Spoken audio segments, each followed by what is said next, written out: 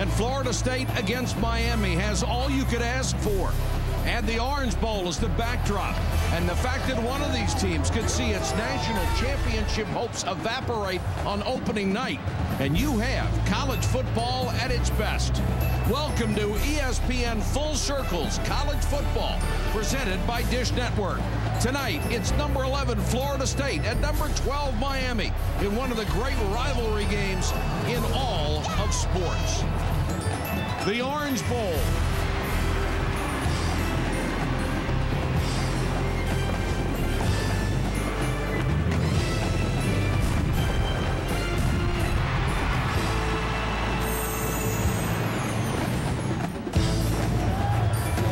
The Orange Bowl has seen a lot of history since it opened in 1937. Another chapter could be written tonight with a winner vaulting into the nation's top 10. Good evening, everybody. Mike Patrick along with Todd Blackledge. It's great to have you with us. Holly Rowe will join us shortly. When Miami joined the ACC, a lot of their fans thought they would dominate this conference.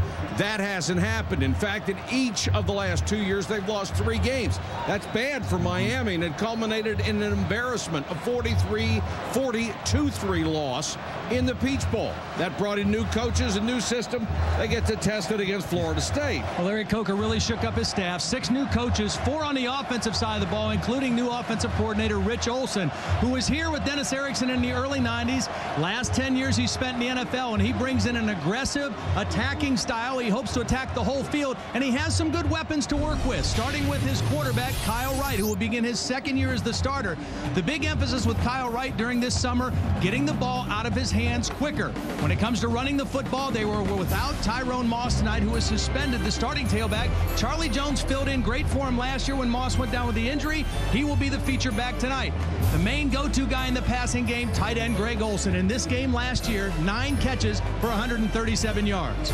FSU is a team that once had 14 consecutive finishes in the nation's top 5, but not lately, and last year was a low point. They lost 5 games. They know to get better, the offense has to improve. It has to improve, and it should improve. 2 reasons. Number 1, the offensive line, which has been decimated by injuries the last 2 years, the healthiest that it's been in a long while. Secondly, they've got a young quarterback in Drew Weatherford, who really got tested under fire last year and did a lot of great things. Without a running game, he did some good things, but Drew Weatherford is a student of the game. He went back and looked at all 18 of his interceptions, and he knows this year it has to be a better decision-making year for him.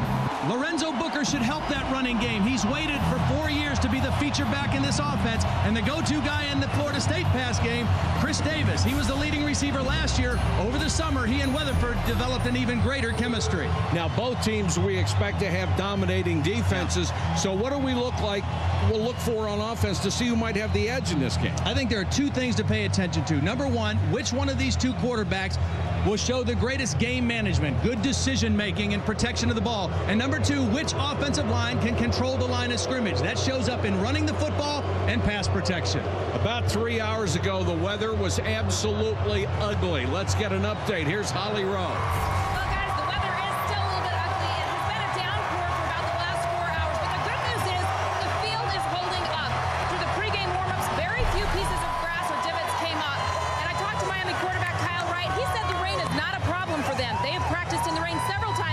For Florida State, Drew Weatherford came out for warm-ups, and he looked up to the sky as if to say, bring it on. The players are loving this atmosphere.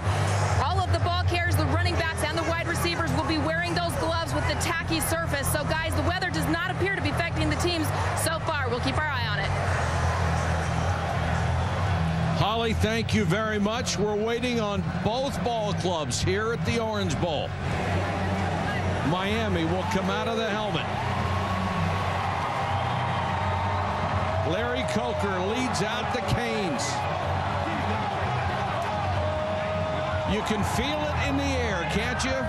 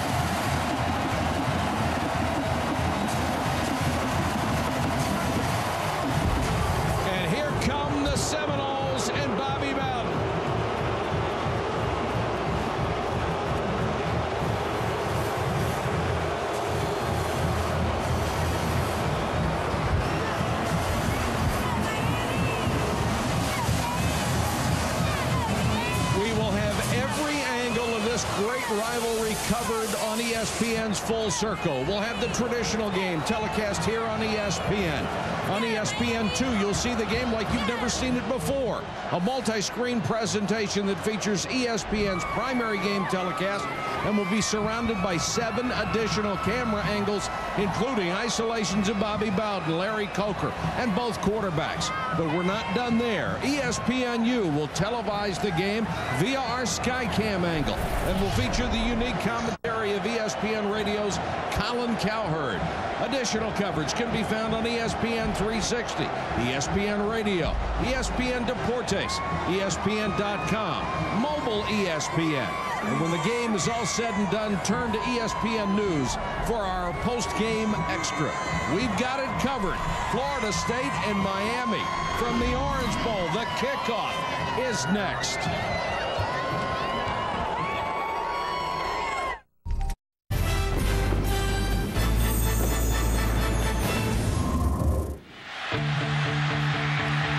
Any person that follows football knows about the FSU-Miami rivalry. It's up. To the right. All those games that you watch growing up, you're about to be a part of it. You're getting ready to be a part of history. That's why kids, come to Miami and go to Florida State, is to play in big-time games like this. Urban's free. Touchdown, Miami. This is Warwick putting on a show. It's like great games, close games, blowouts, and we get Hall of Famers. Once that ball is kicked, it's just you, your opponent, and whoever's heart is going to be the biggest.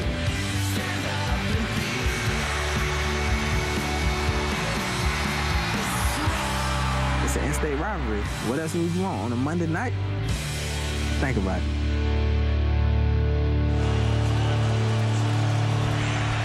The Orange Bowl doesn't look like the Orange Bowl very often, but it does tonight. The series history. Florida State against Miami, one of the great rivalries in football. The 51st meeting since the early 50s. Miami leads it by 8 last year. FSU broke a 6-game losing streak. They won it on a botched field goal try late in the game, 10-7. The last 3 meetings decided by 11 points. And how many heartbreaking field goals have we seen decide games in this series? Will we have another one tonight?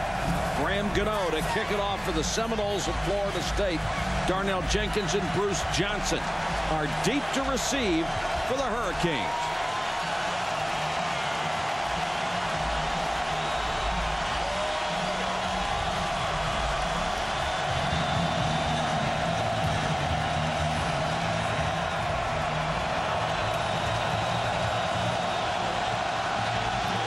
We're underway in Miami. Jenkins from the 6. Great speed on these kickoff, return, and coverage units. They'll start from the 21-yard line. Kyle Wright comes out, the junior from Danville, California. Completed 18 touchdown passes a year ago. Was honorable mention in the ACC. On track to graduate in December, but would still have eligibility left and certainly thinking about coming back next year. And I think what we'll see with this Miami offense and Kyle Wright, 3-step passes, short 5-step drops, get rid of the ball quick, and moving the pocket, moving him around in different spots as well. Charlie Jones is the tailback. And Wright to throw on first down, and unloads on first down. And overthrown by several strides intended for Jenkins, who caught 25 balls a year ago. A little adrenaline on that throw there. Yes, sir. The Miami offense, the Canes line has to do a better job this year. Last season, it tied for last in the ACC in sacks allowed, including 9 against Florida State. 4 new starters up there. Wolfslager, the center, the only returning starter of that front 5. Sam Shields, number 83, a very talented freshman, is in for the first time at wide receiver. Wright looks his way and throws, and Shields makes a diving catch up near the 31. They have to get to the 33 for a first down.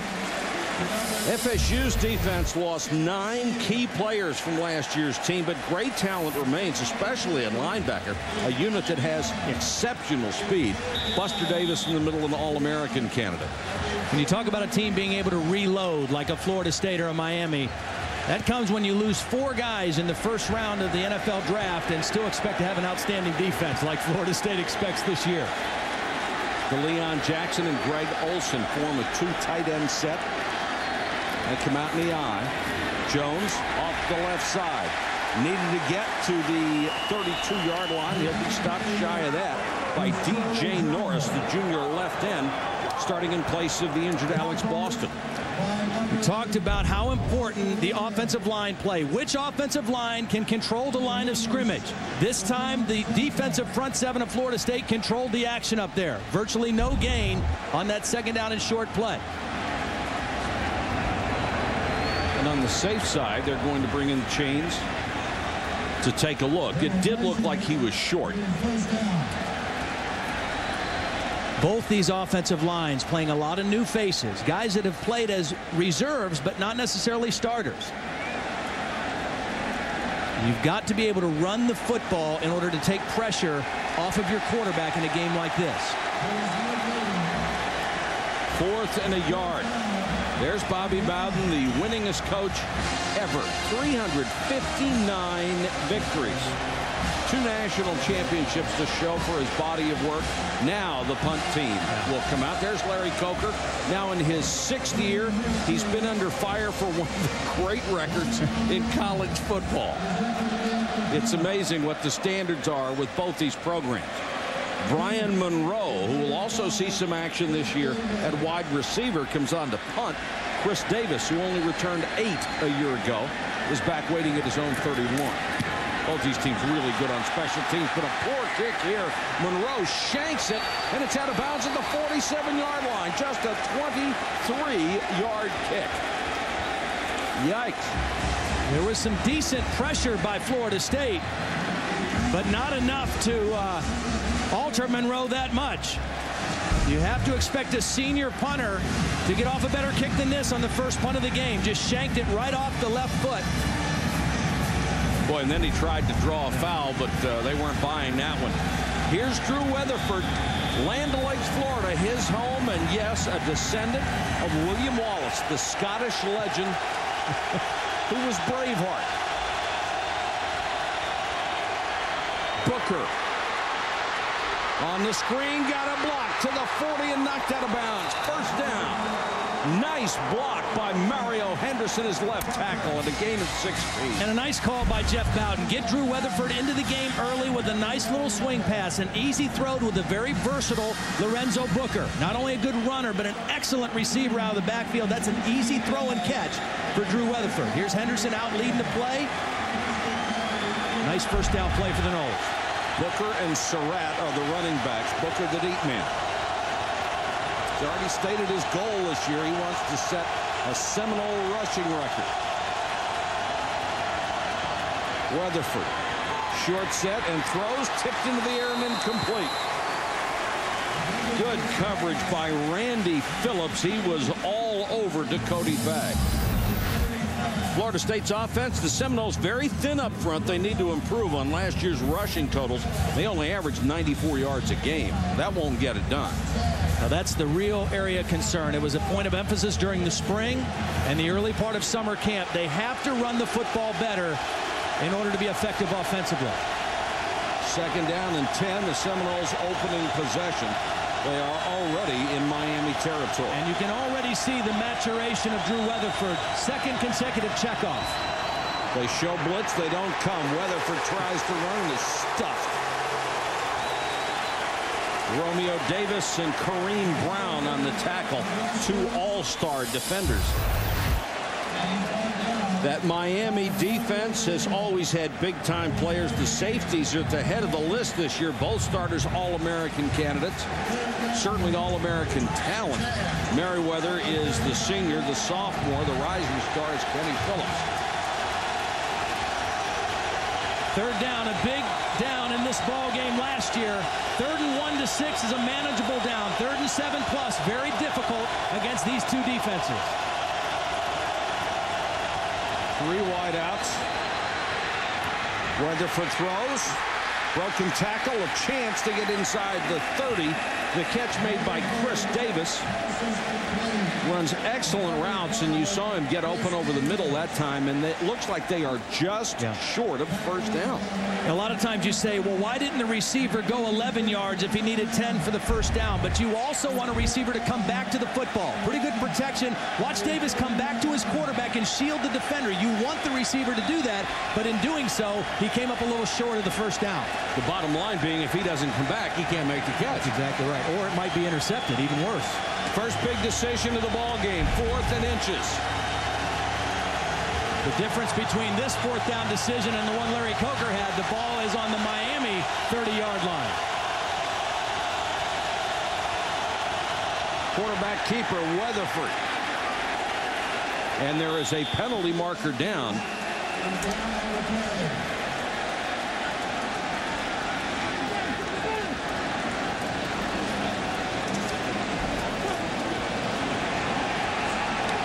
Miami lined up offsides in the neutral zone on that short yardage play. Ron Cherry, our referee, and there's a great break for the Seminoles early.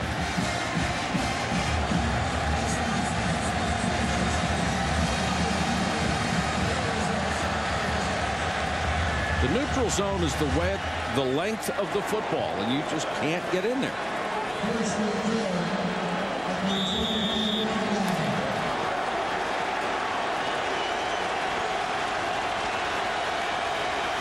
Surratt and Booker continue as the running backs.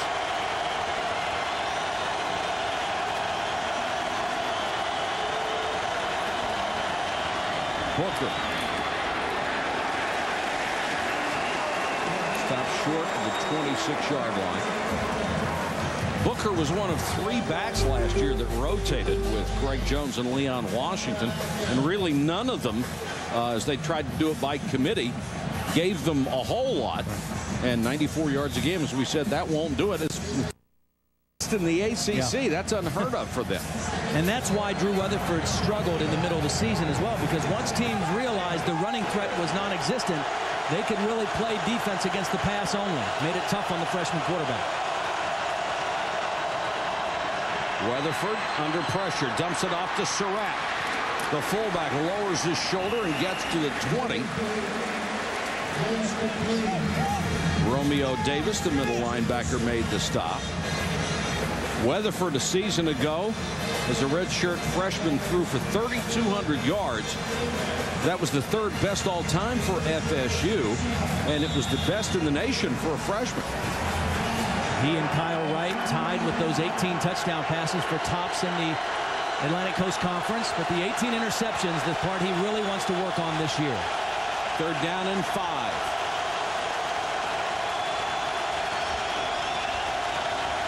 To the shotgun, Miami showing blitz, and they come with it. Weatherford gets rid of it, knocked down. Excellent defense by Randy Phillips, the corner. And you know he is looking forward to playing tonight. He was burned for the first touchdown pass in the Peach Bowl. He's had to wait all year for redemption. Randy Shannon, defensive coordinator, said he's held up very well in the summer in press coverage, man-to-man, and twice they've gone after him tonight, and he defended both times. 4th and 5. Sismatio will come on for a field goal attempt, 37 yards. He was the young man who didn't get the chance to redeem himself either. In the Orange Bowl, missed 2 field goals and an extra point. Not this time. Drills it through from 37 yards, and FSU draws first blood in Miami. It's 3-0.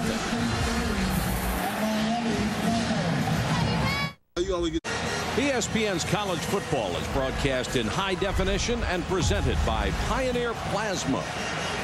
Welcome back to Miami, everyone. Florida State and the Hurricanes. The Seminoles on top by 3 midway through the first quarter. The team that has scored first has won 14 of the last 15. Last year, Florida State scored the first 10 points of the game, and little did they know that would be all the scoring they would have in the game, winning 10-7. Gano will kick off to Darnell Jenkins and Bruce Johnson. That's Jenkins, 5'10", 190-pound senior. Johnson, number 22. Jenkins cuts in front of Johnson at the 2. As the seam trips over the leg of the blocker. Hope you join us for the launch of Monday Night Football on ESPN. We'll have a special doubleheader for you. First at 7 Eastern, the Vikings take on the Redskins in D.C. And then at 10:15, it's the Chargers against the Raiders in Oakland. Johnson against Brunell. Tomlinson against Moss. Is it Monday yet? Monday Night Football on ESPN begins September 11th. Both games also available in high definition on ESPN HD. Second possession for the Hurricanes. This one from their 27-yard line. Jones with a shake and bake on the outside, showing you his speed. Out of bounds at the 42-yard line. Roger Williams shoved him out of bounds, but not before a really good game.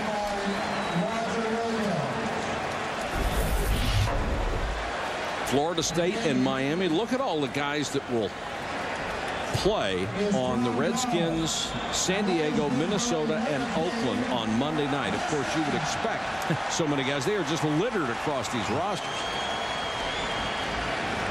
Last year in this game, 17 guys who played in this game got drafted in the NFL. Amazing. And probably all but 1 or 2 made the final rosters. Nice swing pass. Bryant makes the tackle on Sam Shields, and there is one of the great players in the last 10 years, Edgerrin James, who for so long was brilliant for the Indianapolis Colts. He was so good, he was involved in the deal in the trade for Marshall Faulk, who might be the best player we've seen in the last 15 years. Taking his act out to the desert now. Arizona. Not too many people have succeeded out there. Well, they call it a desert, maybe. That's right. His cousin Javaris is on this ball club. Here's the blitz, and they get him coming right up the middle. Buster Davis, the middle linebacker, the All-American candidate on the Butkus watch list, and he showed you his speed.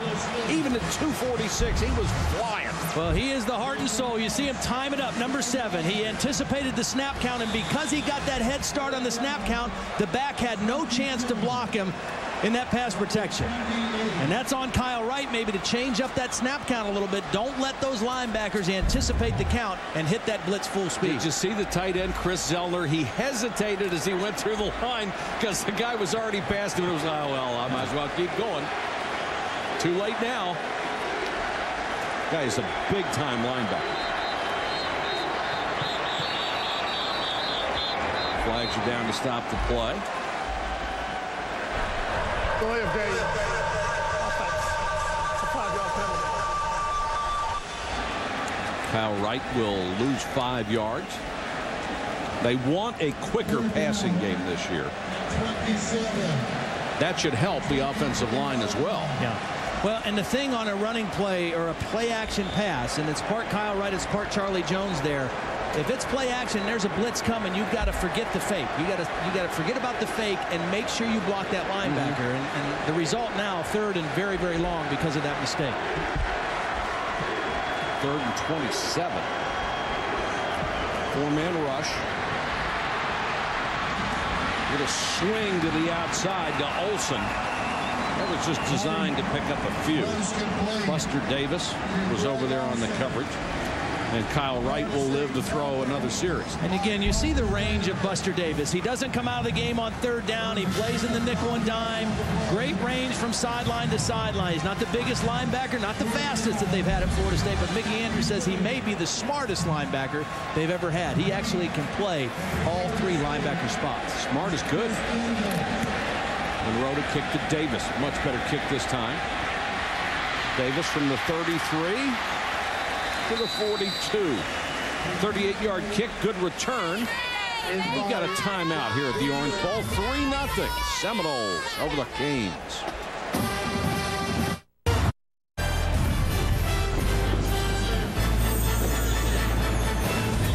Welcome back to ESPN Primetime, our special Monday version. I love this stuff.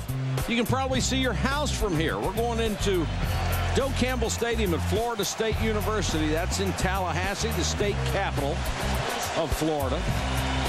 And now down across the Gulf as the crow flies to the University of Miami and their home, the Orange Bowl. 477 miles if you want to drive, 7 hours and 45 minutes. You want to drive fast, 7.5 hours. Anton Smith has checked in for the first time. And he'll get a carry. And Smith hit and tried to stay on his feet by Randy Phillips. Let's check in with Holly Rowe. Holly. Well, guys, when you try to describe why this rivalry is so critical to both schools, it's easy to look at some of the reasons. 123 players rosters are from the state of Florida. 22 of the guys actually played high school football together. But it gets even deeper. 2 sets of brothers are squaring off against each other tonight. Miami has Baraka Atkins at defensive end. He'll be going against his little brother, Dumaka Atkins, who's at center. Now, their dad, Fred, is here with the grandmas on the Florida State side. All the sisters are on the Miami side, so it's a family affair that makes this rivalry just that much deeper. All right, thanks very much, Holly. Chris Davis makes the catch. There's the dad, Fred Glossy Atkins, who was the mayor of Sarasota. Mom, Sheila, can't take it. She just can't stand to watch her kids play against each other.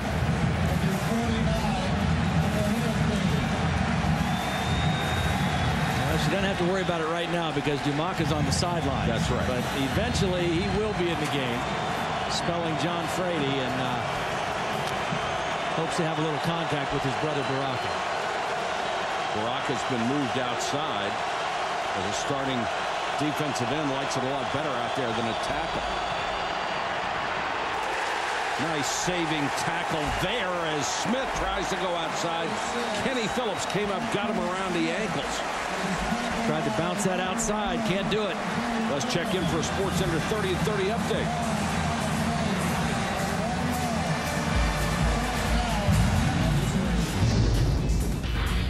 All right, guys, Dory Noga here. Tiger Woods needed 3 holes to erase a 3-shot deficit to Vijay Singh in the final round of the Deutsche Bank Championship. Tiger went on to win by 2, his 5th straight tournament title.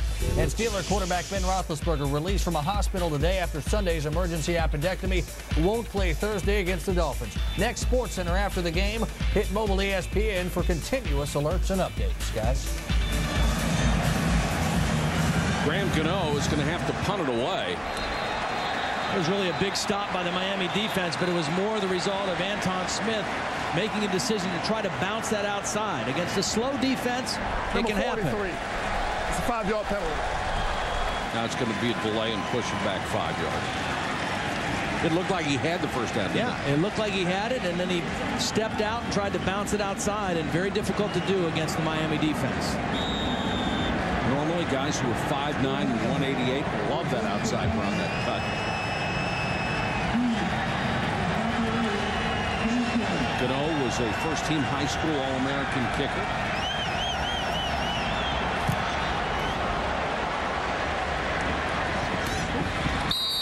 Fair catch made at the 18-yard line by Darnell Jenkins. No return after a punt of 36. 3-0 first quarter from the Orange Bowl.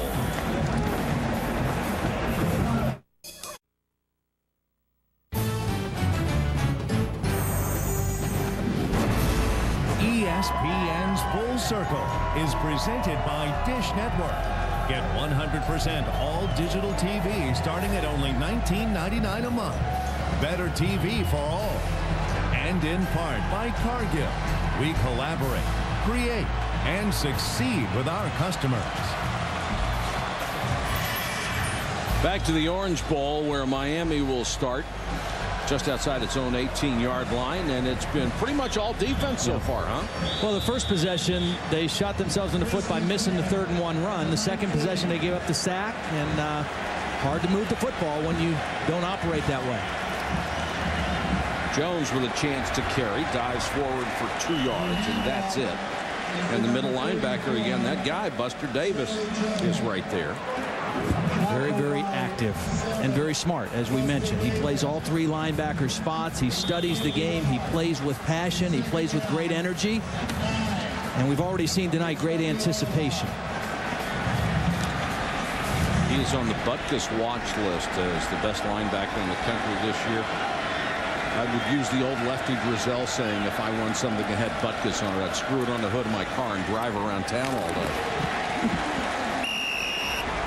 Complete pass for no gain as Chris Elner, the backup tight end, made the catch, and Roger Williams was right there with him. You can join us on ESPN2. You get the game telecast on the big screen, but you can take a look at all the other stuff we're showing you. Both coaches, you'll see both quarterbacks, one on the sideline, one playing.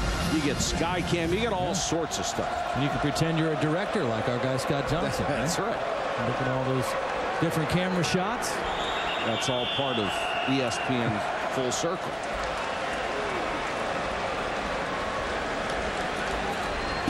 And we've got a timeout called by the Canes with 3:57 to go. Well, there's Rich Olson next to Larry Coker. And obviously not a smooth start for this Miami offense. Guy who spent 12 years in the NFL between stints as Miami's offensive coordinator. Kyle Wright says the addition of Rich Olson has changed the feeling on offense among those Hurricane players. I think the biggest thing is our offense has kind of a different attitude. He came in the first day and established that, not only our defense, but no defense is going to push us around. We're not going to take crap from anybody. And I think that has really, kind of trickled down, all the way down to the players. And it's, I've been really impressed with how we've responded to, to the new coaches.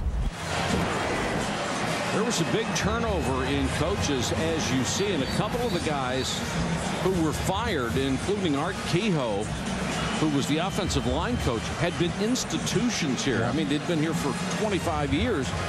So it was a big shakeup of this staff, and it all followed on the heels of that 40-3 loss to LSU in the Peach Bowl. That stunned a lot of people. In fact, I think it stunned everybody. Another 3rd and long for Miami. Incomplete, intended for Greg Olson, his favorite target, who was number 2 in both catches and yards a year ago behind Sonoris Moss. But that pass a little high, and Olson looked like he was pretty well covered. Well, Florida State showed blitz, and then they dropped out and rushed 3 and dropped 8, and it kind of fooled up Kyle Wright that time. Nowhere to go. It ended up thrown into coverage. Davis drops back to take another punt from Monroe. Better punt.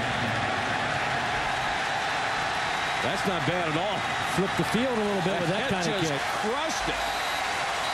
Got the bounce.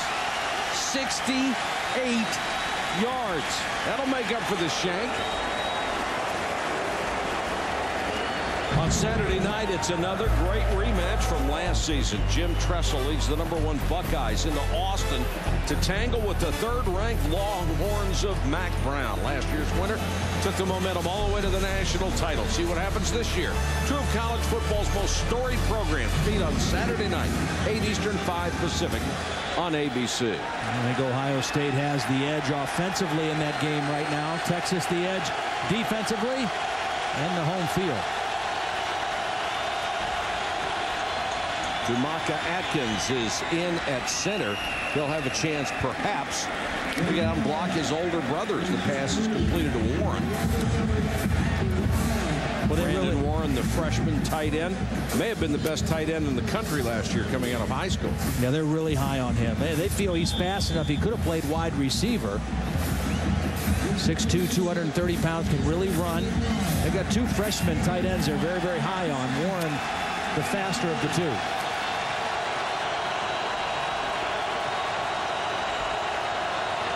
Booker is the tailback in the eye.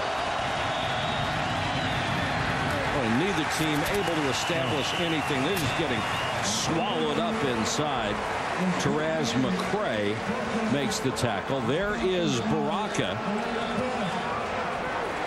who is outside to keep him away from those 300-pound double teams. And there is his younger brother, Dumaka, who has come in to play center for John Frady. And I asked Dumaka, are you mad that Baraka moved outside to end? He said, no, they're a big stunt team, so he'll be coming into me a few times. Boy, that'll be the subject of some Thanksgiving trash talking, won't it? Over a couple slices of turkey and sweet potatoes. Weatherford gives off, nothing doing. What a great fake by Booker. Now they blow the whistle, and it's no play. The penalty on the far side. This could be a break for Florida State because that play had no chance. Booker was looking at a team picture of the defense when he started to turn the corner. Well, you know, the thinking is for Jeff Bowden, fast defense, they love to pursue, go misdirection. And a lot of times that works, but it didn't fool the Miami defense, particularly John Beeson, number 2. He stayed right at home and smelled that play out. Seminoles last year, uncharacteristically with the most penalties in the ACC. And the legend wondering what's going on with this offense on 3rd and 10. Miami's all mixed up. They just ran a guy in onto the field late. Levon Ponder, number 35, was running in late. They didn't have their call, and they have to use a timeout.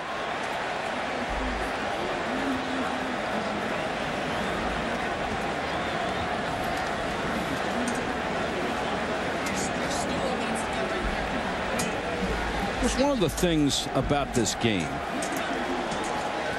is the fact that it's being played on the opening weekend of college football.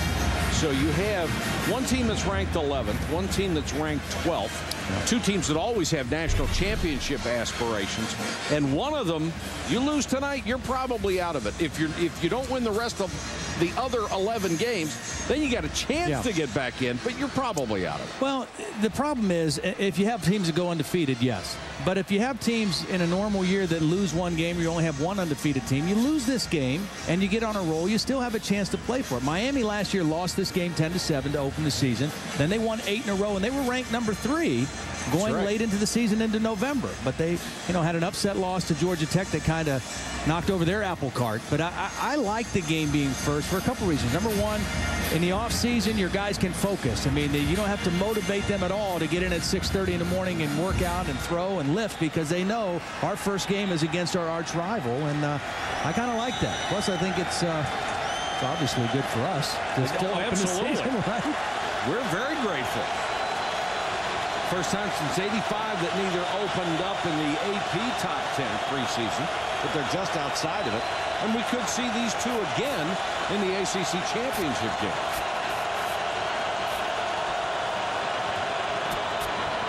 Weatherford, good protection.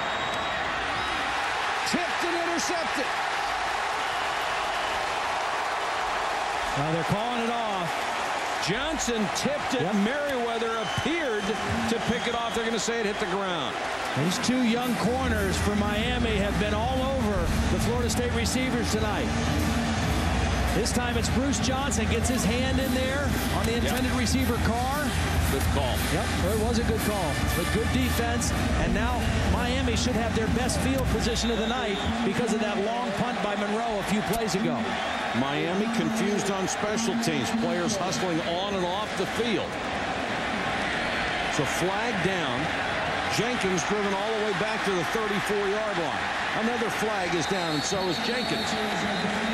55-yard punt, 1 yard on the return.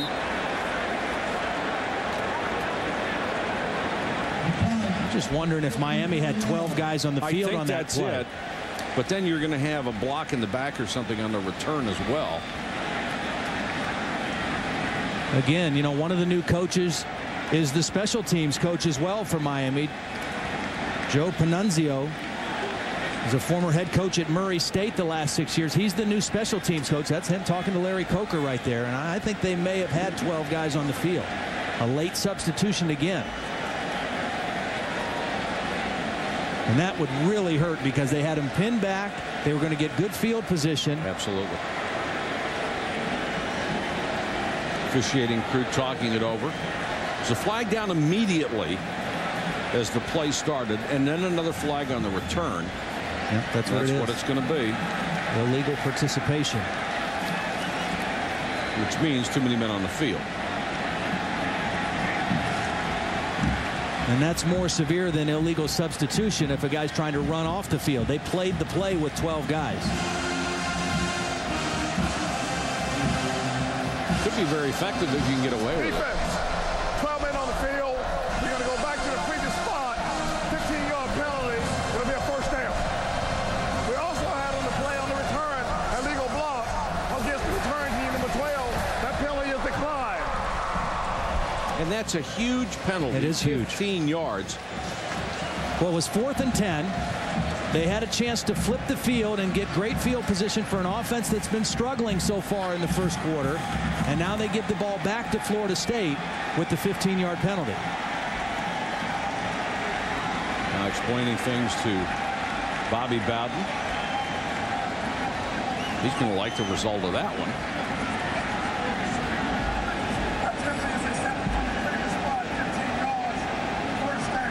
Oh, another break for the Florida State offense here. But again, neither offensive line, Florida State or Miami, has been able to do anything in terms of controlling the line of scrimmage. And that is one of the critical keys in this game. Florida State has a 3-point lead, but that's more the result of field position than anything else at this point. Smith is in as the tailback behind Weatherford. Weatherford short set, throws downfield. Oh, my goodness. What a great play. Pierkowski was the intended receiver, but Kenny Phillips, who has been on top of anything that's moved in the secondary, was right there. And this was all instinct because Kenny Phillips never even turned around and found the ball. He's looking at the receiver, and he just reached up and got his hand on the football. He didn't look at the quarterback's eyes. He looked at the receiver's eyes. And when he saw the receiver go for the ball, he went for the ball and made a great play. And perfect technique. He went straight up between his hands. That way he's sure he's going to get the ball. Guys in the secondary are really good. Guys up front aren't bad either, as Anton Smith is drilled. Well, think about it now. This defense last year finished 4th in the nation in scoring defense, 4th in total defense, 1st in pass defense. And the only really new guys are the 2 corners. Everything else is pretty much the same. Beeson and Phillips combined on that tackle. Well, Miami has not missed a beat. Weatherford facing a 3rd and 11. Every series has gone to 3rd down and long for both ball clubs, it seems. Low snap, but Weatherford controls, and now a whistle.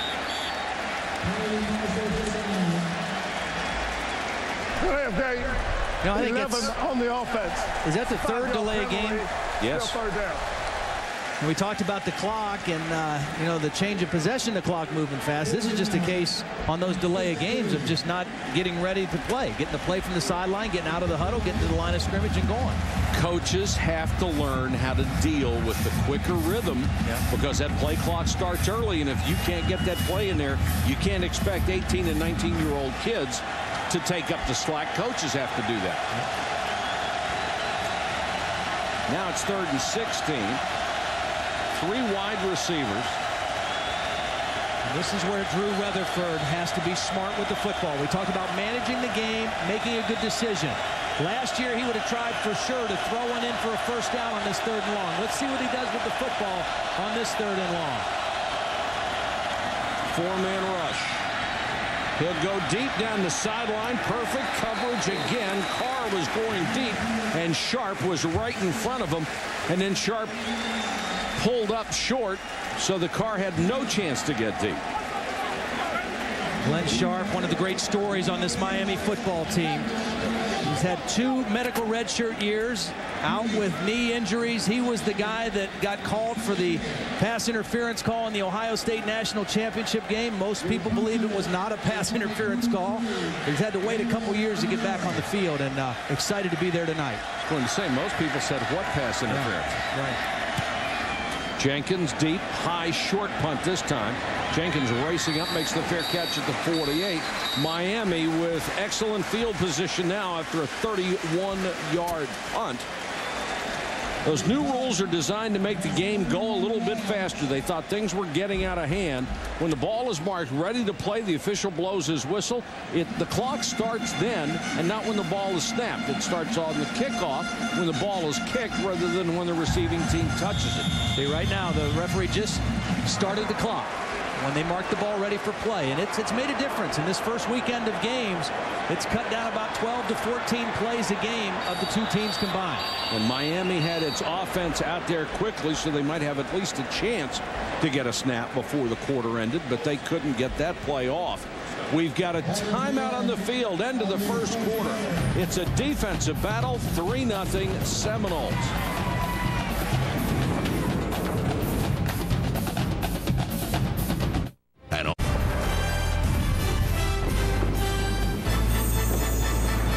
Welcome back to ESPN Full Circle's College Football Primetime, presented by Dish Network. This is Mike Patrick along with Todd Blackledge and Holly Rowe from the Orange Bowl in Miami, ready to start the second quarter where it's 3-0. Miami with its best field position. Jones, the tailback, 13 yards rushing tonight. Got a short gain on this pass play to Leggett. He's belted. Now what Kyle Wright has to process on that throw, the good quick three-step drop, but they are closing on it fast. So sometime here in the near future you might want to go hitch and go. If they're going to close that fast on the little three-step hitch route, you have to be prepared to pump fake and fake that throw and try to go by him. Bobby Bowden has always said speed is the most important thing in college football, and you can see it on both of these teams. They've got some blazers. Jones, blocker in front, dives to the 42, needed to reach the 41 for a first down. Charlie Jones, when Tyrone Moss got hurt in the Virginia Tech game last year, he said he was kind of shocked to go in the game. You know, he wasn't expecting to play very much, ended up running for 95 yards in that big win up in Blacksburg. People to think maybe he's not the flashiest back, but he's tough, he's quick, he can take the ball to the distance. They've worked hard to get him more involved in the passing game this year with Rich Olson's offense. And he said about this night, every guy dreams of being the man in a game like this. Right. Short set, throws for a first down. Good toss to Jenkins, and it's a first down Miami. Holly's on the sideline, and she has a very special guest. Well, my former Miami running back Edgerrin James is here. He was honored for a donation he made to the school, but more importantly, he's here watching his cousin Javaris James at running back. He was around you a lot of the time growing up as you played. What do you hope he learned from you that'll help him this year? Well, you know, all the things that I had to learn, he already know, you know, so he should go out there and play way beyond his years. And I expect him to be a better player than I was, and hopefully it carries over to the NFL because he's going to be good, no doubt. Back with more in a moment after the play. Thanks, Holly.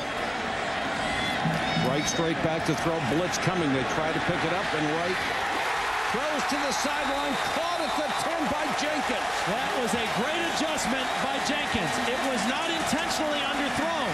It was underthrown because of the pressure on Kyle Wright, but Darnell Jenkins was able to find the ball and adjust to it in midair. Boy, Wright knew he was going to get it too, didn't he? He got rid of it under pressure, and because he got hit by Buster Davis, he didn't get everything he wanted onto that ball. But Darnell Jenkins looked back, found the ball, saw it was short, and made the adjustment on the sideline. 27-yard gain. Jenkins has had an outstanding offseason. Worked really hard on his craft. Miami driving. They may take a look at this play a second time.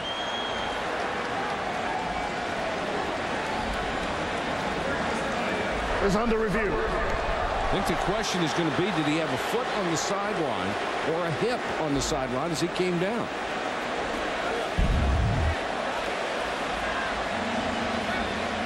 I think his knee was down in the field of play before he fell out of bounds. It was a great adjustment. Right knee on the ground, foot still in play. That'll stay as ruled on the field of completion, I believe. And he drugged that left foot just for good measure. You don't have to do that in college football, but the next level he will. You have to have indisputable visual evidence to overturn it. The call on the field was a catch. So you have to show indisputable evidence that it was not a catch. Now, we got caught against USC and Arkansas, one that we were convinced went one way and went the other. But we'll go out on a limb again. That's a catch. The good news for Miami right now with Jenkins emerging a little bit in this game, that's one of the big questions for Miami. Who will emerge as a playmaker on the outside as the wide receiver? This is a school that has had a great tradition of wide receiver, talented wide receivers, dating back to Michael Irvin. Oh, yeah. But Ryan Moore, who was expected to be a big-time receiver here, has underachieved a little bit and is currently suspended indefinitely from the program. So it's up to guys like Darnell Jenkins and Lance Leggett, a couple of upperclassmen, to bring along some of the younger guys like Sam Shields, the true freshman out of Sarasota, who has had an outstanding training camp. Moore was going to miss the first 2 games for violating team rules. Then he's been suspended indefinitely for an alleged traffic altercation on campus. After review, replay confirms the call on the field is as called. So it is a first down. A wonderful effort of Jenkins finding the ball and then also knowing where the sideline was. That was a terrific catch. J.R. Bryant was the defender. 2 tight ends. Different formation set this series for Miami's offense has loosened up this Florida State defense. More spread formations. Kyle Wright to the shotgun. Sell-out blitz, and they got him at the 25. Holy cow, they got there in a heartbeat. Well, there's a flag down, but Kyle Wright, we talked about managing the game and making good decisions. Sometimes the defense wins. Florida State's defense won on this play. You must throw it away. We have an illegal snap. Offense.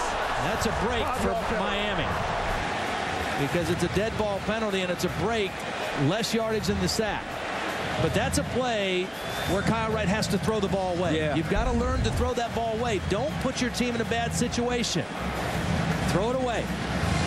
That's 15 yards on that loss. You can't have that. Yeah. As it turns out, they only lose 5. So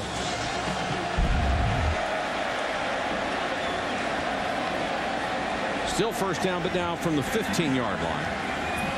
They cannot get a first down. It's first and goal. And that is vintage Mickey Andrews. You get in the red zone on him and make a couple plays, he is coming after you, baby. I wouldn't be surprised if he comes after Kyle Wright again on this play because right now Miami's in field goal range, if nothing else. The longtime defensive coordinator and associate head coach. Jones drilled in the backfield, and Davis, living up to his credentials, he just unloaded. Miami tried to go on a quick count and overload the left side of the Florida State formation. And watch Buster Davis read it and come right now. Wow. Such quick recognition, and he knew, and look at the angle, proper pursuit angle. Now they threw a flag. Watch his helmet come off. Now, they threw a flag. I think they're going to pick it up because they finally realized he didn't take it off. It came off. It popped off by contact. But boy, is he good. He is good. Oh, personal foul on Florida State. Oh, a spear at the end of the play. Take a look at, for sure. Yeah, take a look at Paul Griffin, number 54, junior college transfer. At the end of the play, he's coming right on top of the ball carrier head first. And it wasn't for the helmet, it was for the spear, and that's a good call against Florida State. Good call and a stupid play. Miami with fresh life now inside the 10. It's still first down.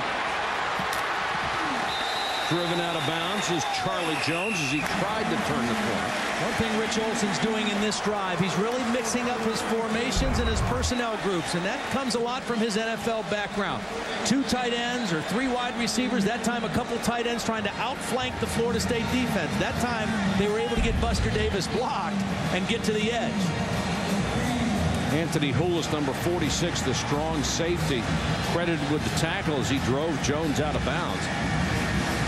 Oh, this great defensive unit for Florida State. Not much room to go, especially when you try to get outside. They're just too fast. Slow getting out of the huddle from Miami. The play clock down to 6 seconds right now.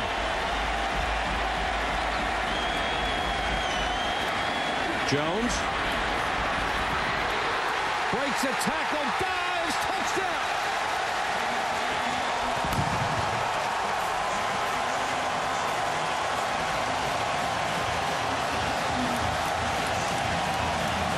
Charlie Jones, who had 5 touchdowns last year, gets his first this year.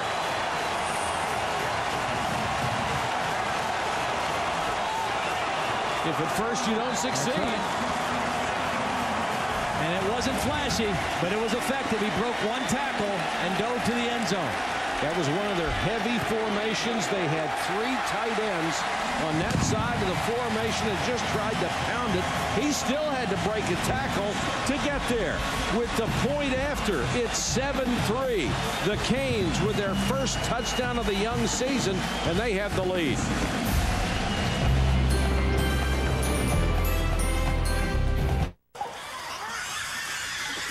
How long is this thing? I don't know. Now, come on, get to the good stuff. Oh, stop. There it is. Oh, that's it. Wait, here it comes. Nice. Look at that. I could watch that all day. One more time? Sure.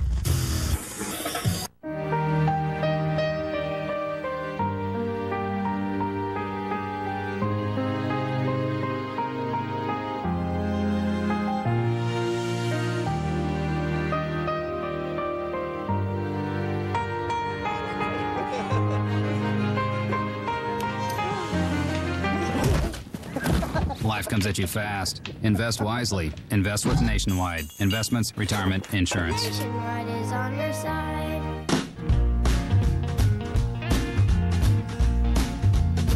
You can take your clothes, put them in the sun. You're going down the road, baby, and you can't come back. Someday, baby, you ain't gonna work for me anymore.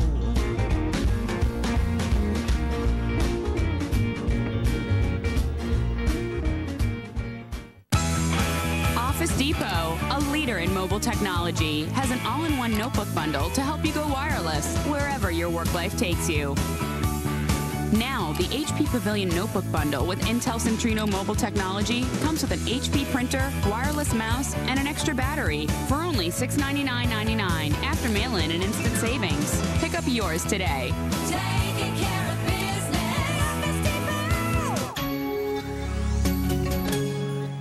It is absolutely possible to find a woman who is a sports fan on eHarmony. I'm in my Browns and he's in his Steelers, 2 biggest rivals in the NFL. Well, as far as I'm concerned.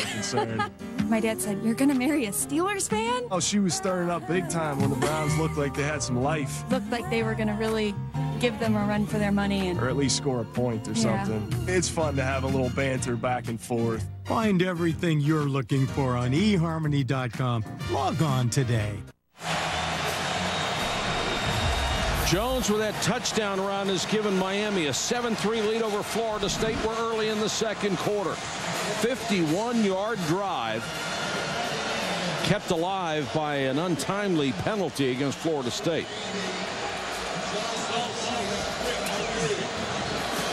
Brian Monroe, who will handle the kickoff duties this year. Joslyn Shaw and Michael Ray Garvin, a track star, an All-American, are deep. Garvin 2 yards deep. He'll bring it out. Doesn't get to the 15. He was drilled by Richard Gordon, one of the backup tight ends. Go back to the Miami touchdown. Take a look at a couple things. First, tight end Greg Zellner, number 88, is going to come down to get a nice seal block on Lawrence Timmons. That's going to enable Charlie Jones to get to the outside. And then Roger Williams, the free safety, number 8, is unblocked but can't make the tackle on Charlie Jones. A good block, a missed tackle, and Miami has the lead.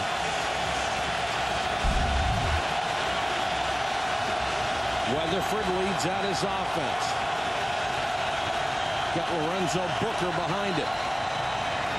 Booker, a little hesitation. And he is drilled by John Beeson, number 2.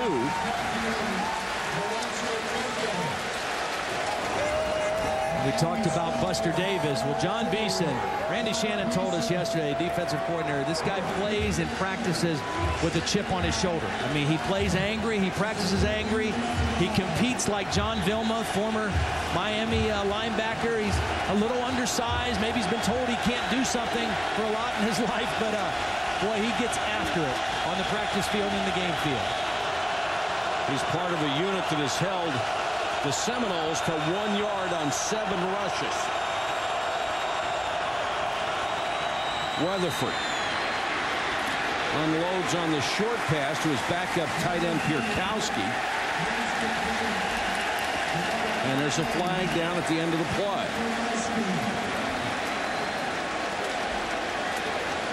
Now consider this, Mike. Last year when these two teams played, Miami's defense held Florida State to 9 first downs and 170 yards of offense only and lost 10-7. This is going to be on Shannon Boatman, the starting right tackle. See if we can tell what he did. Right there, right at the end of the play. Now we've seen 2 personal fouls on Florida State, and both of them by junior college transfers who this is their first foray into the Miami-Florida State game, and a little extra exuberance is costing their football teams. Well, you might be able to get away with that in JUCO ball, but you're not supposed to get away with it on this level.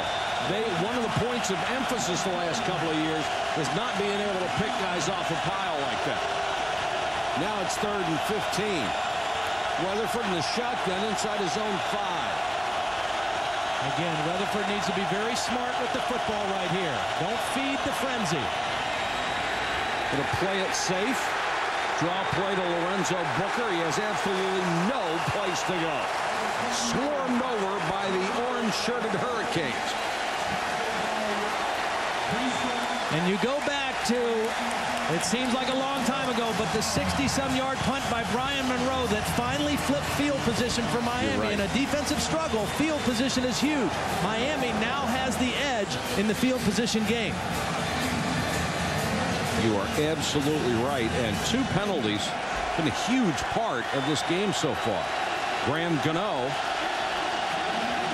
Jenkins waits in Seminole territory. Miami looks like they're coming after this kick, too. 10 guys on the line.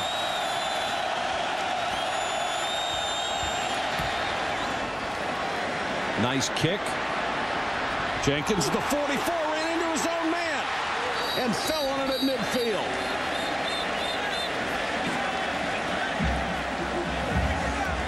Spencer Adkins dropped back to block and nearly caused a disaster. It's a loss of 6. Join us for the launch of Monday Night Football on ESPN. It's a special doubleheader. First at 7 Eastern, the Vikings take on the Redskins. And then at 10:15, the Chargers against the Raiders in Oakland. It's Johnson against Brunel. Tomlinson against Moss. Is it Monday night yet? Monday Night Football on ESPN begins 1 week from tonight. Both games available in high definition on ESPN HD. Of course, those are special times for the opening weekend. One thing you might see this series is Miami and Kyle Wright trying to get Greg Olsen back involved in the game. The tight end in the middle of the field. Jones, same play that he scored on. Nothing doing. This time he'll lose a couple. See the speed of Geno Hayes, the new starting outside linebacker, young sophomore out of Greenville, Florida. He better be fast. He's 2'11". Yeah, that's right. Better be able to fly. But they've always gotten it done with speed. I mean, often Florida State and Miami have a bunch of guys that other programs would consider undersized, but you can't block him because you can't get to him. Can't block what you can't see. So they can't catch. Either one. 2nd and 14. It's been a game dominated by defense. 4-man rush. Wright still looks underneath to Jones. Good decision. Nothing open down the field. Manage the game. Don't take a sack. Don't take a loss. Don't force a throw. The last time Miami had the football, they finally got something going. It started with good field position. Kyle Wright with a couple big passes. Jenkins, beautiful work on the sideline. Some good running by Charlie Jones. and they got into the end zone to take the lead. But field position started it, and then they executed. And as you mentioned, the personal foul penalty on Paul Griffin really helped their cause down by the goal line. I'll take Buster Davis right now. You can have the next choice. They could play, boy. 3-man rush this time. Nice Wright throws to the sideline, has the first down, throw a bullet to Leggett. And that's poised by your quarterback. He moves out of the pocket, but he doesn't just take off and run. Now, last year, as a sophomore and a first-year starter, he might have been inclined to just tuck this and take off and run. But he scrambles, but he keeps his eyes downfield, and he finds Jenkins again, or Leggett, on the sideline. Leggett does a nice job coming back to the football. This kid was really beaten up a year ago. 33 sacks this club gave up behind a substandard offensive line. And how often have you said that about Miami? A substandard offensive line at school that has produced so many All-Americans up front. But he's taking advantage of better protection right now. Sure is. And they're running the ball with enough effectiveness to keep the Florida State defense a little bit back on their heels. You have to run it with some effectiveness. Then you can play action pass. And you can also throw your quick game. There you see in those 3 losses, he was just buried. Yeah. Tonight off to an excellent start. 10 out of 12 for 72 yards. He's connected on the last 6. Blitz coming. Little toss to the tight end. Nice catch by Greg Olsen. Against FSU last year, he had the game of his life. 8 catches for 137 yards. He's been very active in this first half as well, but not very deep. Well, it's a little bootleg, and Wright had to get rid of it quick, and a beautiful one-handed catch by Olsen. And again, you see the speed of Geno Hayes right there to wrap him up after a very short game. But finally, a manageable third down, 3rd and 2. Zellner is in there with Olsen, 2 tight ends.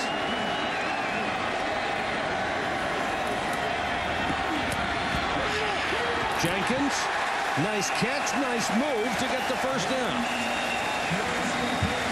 That's just awareness of where you are and what you need to get.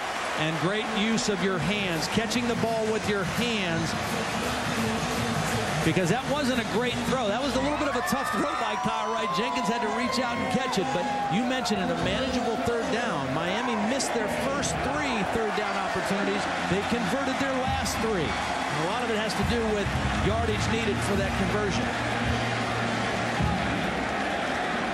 1 to 6. Much more manageable than 7+. Wright, another short set. This one's tipped and falls incomplete.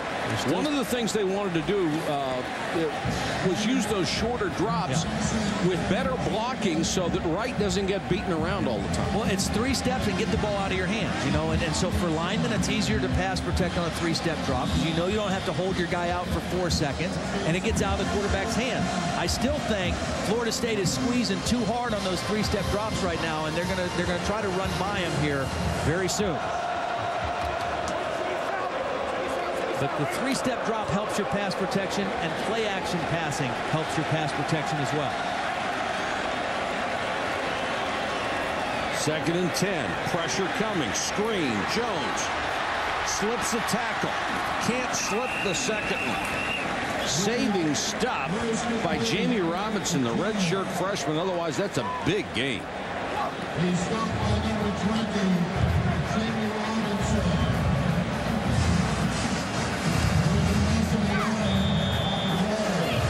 See, now we're in a more difficult third down situation to manage. Again, 3rd and 1 to 6. The reason that's more manageable is because you still have the threat of a run or a pass in 3rd to 1 to 6. 3rd and 7+, you're pretty much locked into having to throw the ball if you want to try to convert. Leggett, Hill, and Shields are in as wide receivers in Florida State. Is going to use the timeout on defense with 6 minutes and 12 seconds to go in the half. Both teams will have a chance to go to the sideline and talk it over. Back after this.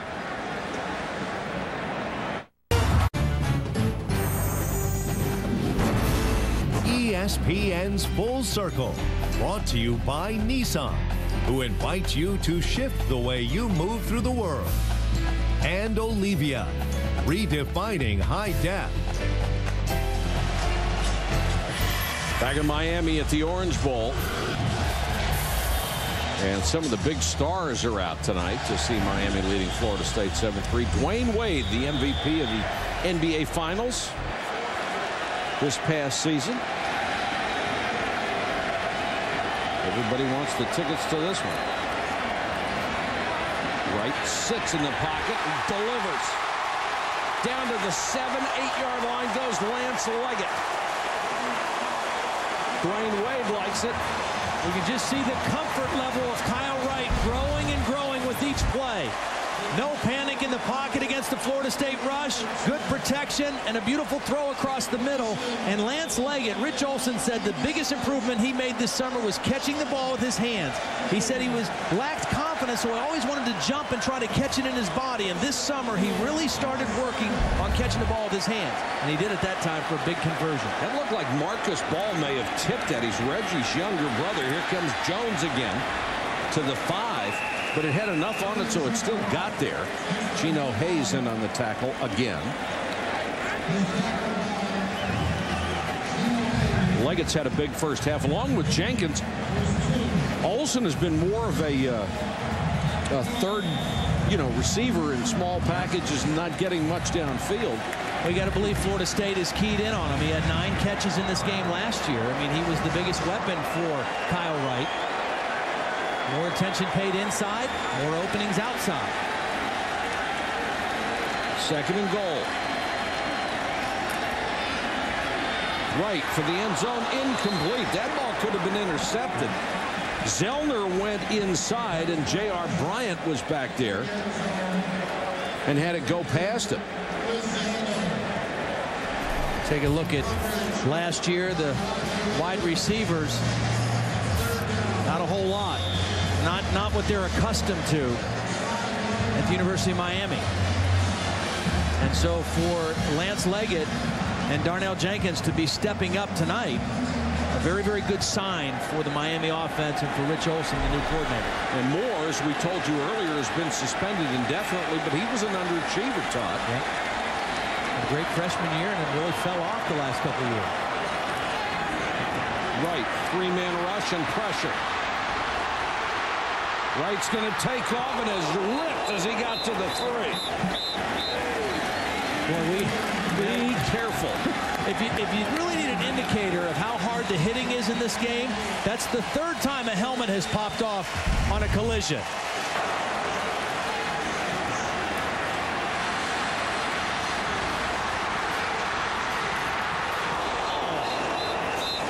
Jeez. Now, you quarterbacks are supposed to be smart. Get down. I think he was thinking maybe I could dive over for one of those Sports Center touchdown highlights.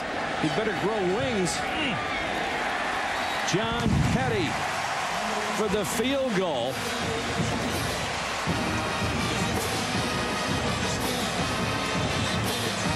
I think they're asking Kyle Wright where he is, and his answer right now is Thursday.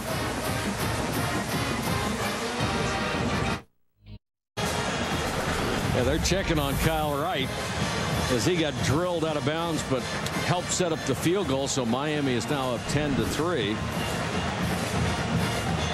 And it was a 48-yard drive in 5 minutes and 21 seconds. Leggett with 3 catches on that drive, and Kyle Wright looks like he has really found his rhythm. Yeah, you can just tell when a quarterback's comfortable, their vision improves. They don't panic in the pocket. They scramble with their eyes downfield, and we're seeing all of that in Kyle Wright here, particularly in the 2nd quarter.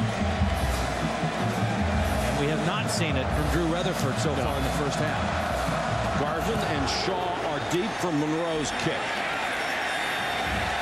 And Garvin will let this one go out of the end zone. Let's check in for a Sports Center 30-30 update.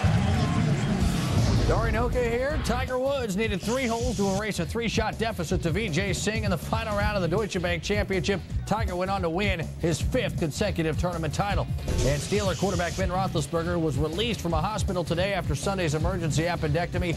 Will not play Thursday against the Dolphins. Next Sports Center on after the game. Use your mobile ESPN for continuous alerts and updates. Dari, thanks very much. 4:36 to go in the half. Let's see if FSU can get something going on offense. Weatherford wants the screen. Beautifully diagnosed by Miami. Absolutely nothing there. And they have had almost no success with anything they've tried. Nothing. I mean, they've run, that's the 21st offensive play that Florida State has run, and they've averaged well under 3 yards a play. And again, the speed and the pursuit, just nothing there for Booker. Not able to turn the corner. They've got to find a way to get Greg Davis down in the seam, down the field. Throwing sideline to sideline is pretty tough against this Miami defense. Florida State only 3 first downs.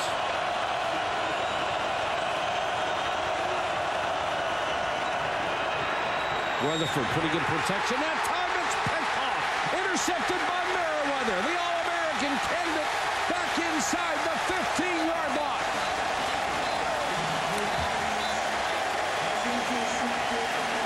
There is a flag down. Weatherford had 3 interceptions a year ago and led this team in tackles.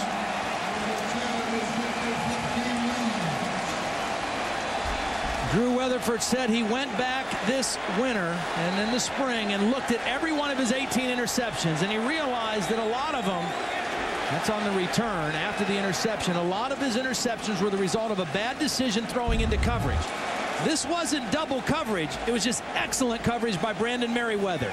He was right on the inside of the receiver, Davis. He knew that that was where Weatherford wanted to go with the football, and he slipped inside and made the interception. An All-American play by an outstanding free safety. He is a first-team preseason everything. We've seen a couple of guys who are money in the bank tonight, haven't we? So Miami forces the break. And the clock running as we approach the 4-minute mark at the Orange Bowl. The Canes with a chance to build on their lead. With the lack of success Florida State's offense has had, they really need to lean on their defense here in this possession. They need to stop big time. Right. Well, there was a hold on that play. I don't know if they saw it or not. They sure did. Here comes the flag. Olsen just grabbed Lawrence Timmons. And barely kept him out anyway. I know. Lawrence Timmons, Mickey Andrews says, has the potential to be as good a linebacker as they've had at Florida State. And Lawrence Timmons is just going to rush. That's too much for a tight end to block Lawrence Timmons. A tackle might have a better chance. A tight end, that's tough. Watch Timmons, 83, in a stand-up stance. Watch him come off the edge here and just get right by Greg Olsen before he even gets in his stance. And Olsen has no choice or alternative other than to grab him. You're right. That's a mismatch. Yep. It drives them back to the 41-yard line, out of field goal range. Now, if you're a quarterback, are you thinking about getting this back in chunks? You have to. Yeah, I mean, you've got the game going in your favor right now. The momentum is on your side. The field position is on your side. Get it back in chunks. It's first down. Don't do something to take yourself out of the game right here at the end of the first half. Right with time, throws underneath. There's the first chunk. Completes it to Ryan Hill, the freshman, a late convert from cornerback. Let's go to Holly. Well, we're still with Edgerrin James. Edgerrin, all this offseason, people are saying Miami has lost its swagger. What do you think? Well, I think when you lose guys to the NFL, it's going to be a drop-off because you lose a lot of guys that come here, and we come here with a mindset of 3 years and out, and that's everybody's mindset. And the coaches, they're going to have to bring in somebody else. So that's the only time you see a drop-off. But I'm glad they're saying it because it's giving me a lot of bets right now, and I'm making a lot of money tonight. All right, well, thanks very much. Edgerrin James, guys, here to watch his cousin, Javaris. Right, under pressure, steps up, can't do anything with it, take it out at the 33. You know, Holly was talking about swagger, and I thought one of the most interesting things I heard this whole week, we asked Randy Shannon, who's been around this program. He played on the '87 championship team as a linebacker, 6 years defensive coordinator. We asked him about swagger. You look at what's happened the last few years. He said, you know what swagger is? Swagger is when you don't lose to people you're not supposed to lose to. Yeah. And that's been the biggest difference with Miami. I mean, they've lost a couple games to Georgia Tech last year, to North Carolina and Clemson the year before, games that they were not supposed to lose. It's one thing to lose to Florida State or an LSU in a bowl game. It's a different thing to lose to an unranked opponent, particularly at home, like Georgia Tech last year. 3rd and long. Here comes the blitz. What a stop by Florida State. That sure was. You're right. That was an absolute must the way their offense has been going. They can't expect too many opportunities to score and can hardly allow Miami to get up by more than 7 points. And one mention, thanks to Edgerrin James for being so patient with us. How about it? It's a guy I've always liked. He had a chance to make so much money with endorsements when he went to the NFL. But some people asked him to change the way his hairstyle looked, to change the way his gold cap teeth looked. And he said, look, I know there's a lot of money involved in this, but I'm not going to change anything. I am what I am, and we'll just let it play out as it's going to. I thought that was great character on his part. Nice catch by Petty, or kick by Petty. Edgerrin stood by what he believed in and passed up the money, and I always admired him for that. Coming up at the half, we'll check in with Chris Lee and Kirk for the Pontiac Performance halftime report. Tiger, that's amazing. Went for 5 today. Wild card baseball, and we'll take a look ahead at next Saturday night, Ohio State and Texas. See Lee down there. I just saw him in that booth next to us a few minutes ago. He's in there talking to Dave Hart, the athletic director at Florida State. Yeah. The scooter. Did you see who he picked? I missed it. Yeah, he had the Ibis head on him. Sebastian head. Good call so far. Florida State will start from inside the 5. Delay to the fullback. Miami only has 1 timeout remaining, so they're not going to be able to stop the clock even with this great field position. And all Florida State, I mean, they've got to just get out of this half and get to the locker room down 7. They'll get the ball to start the second half, but they've got to find some answers of how to move the football against this very stout Miami defense. They got the early field goal. That's been it.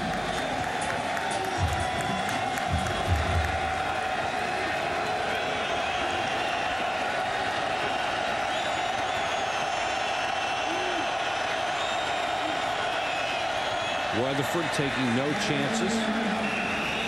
Takes it on the keeper.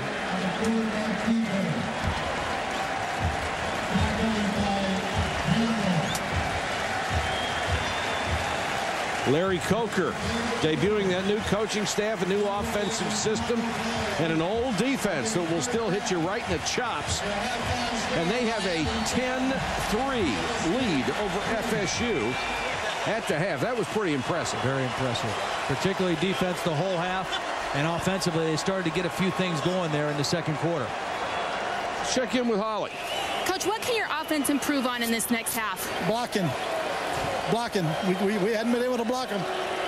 You wanted to see your running game improve so far. Where else besides the blocking can you improve that running game? Blocking. We can't knock them. They make tackles. You know, we got to knock them off the ball. We're not doing it. All right, thanks, Coach. They're tougher than we are right now up front.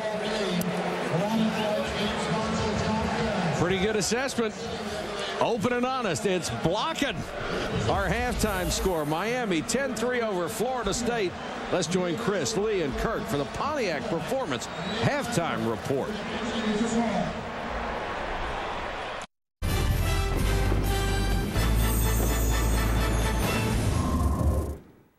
Any person that follows football knows about the FSU-Miami rivalry. That's that baller's kick. It's just you, your opponent, and whoever's heart is going to be the biggest. It's an in-state rivalry. What else would you want on a Monday night? Think about it.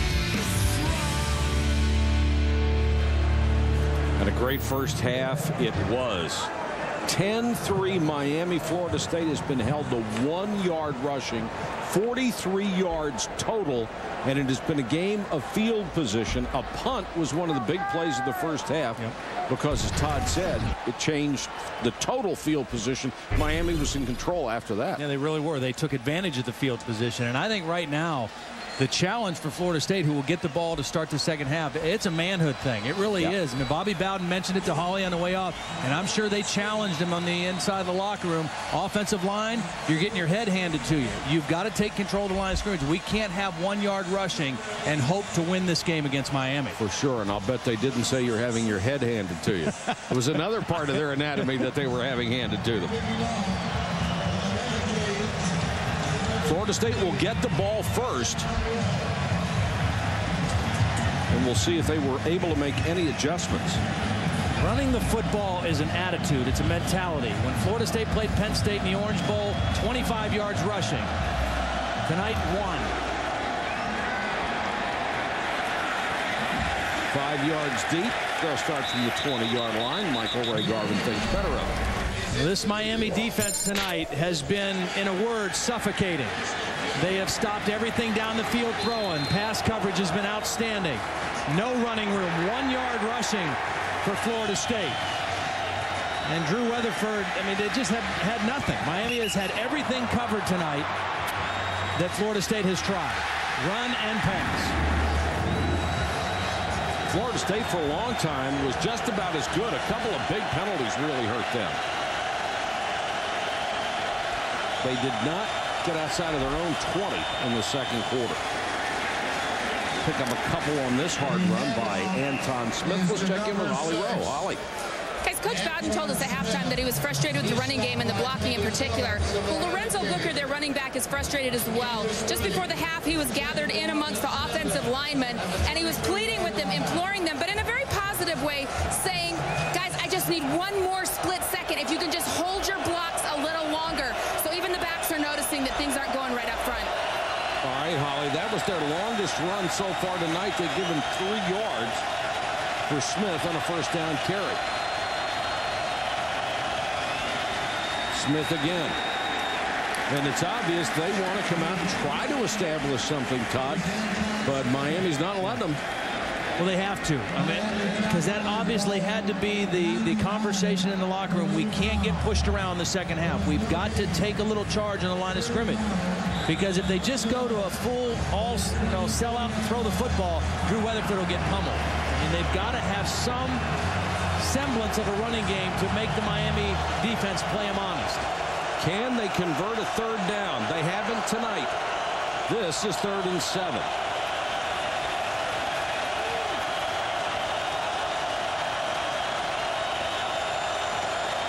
Miami rushes 4, drops 7. Weatherford, little jump pass, and Fagg makes the catch up at the 35-yard line. Excellent patience and a nice throw. And they got protection. Miami showed blitz early in the play and then only rushed 4. And the 5 up front did a good job. Good pocket for Weatherford. He stepped up nicely and found Fagg coming across the middle. Zone defense by Miami, and Weatherford connects for the first down. And even that was covered well. Yeah. I mean, they haven't gotten anybody running free anywhere tonight. Out of the shotgun this time. Weatherford bobbles the ball, forced to take off. And he was drilled by Beeson, number 2, came up quickly from that outside linebacker spot. You know what I think happened here? Drew Weatherford knew he had a shot down the field. Miami was showing 0 coverage, no free safety, and I think he just took his eyes off that ball because they were all lit up thinking he might have a big throw down the field. But it's first things first. You got to catch that shotgun snap first. It's 2nd down and 12. Loss of 2. It'll be 2nd and 12.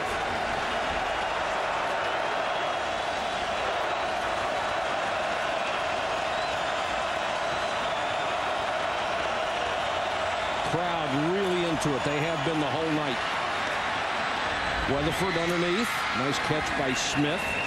And he drives forward to the 42-yard line. Of course, we're glad you've joined us on ESPN tonight. You can also join us on the entire family of networks. How about on ESPN2? You get close-up shots of the coaches, the quarterbacks, Skycam, and a lot of other isolations. Plus, you get to see the game itself. That's on ESPN2, and now there's a flag down. on 3rd and 5. Illegal substitution, offense, broke the huddle with 12 men. That's a 5-yard penalty.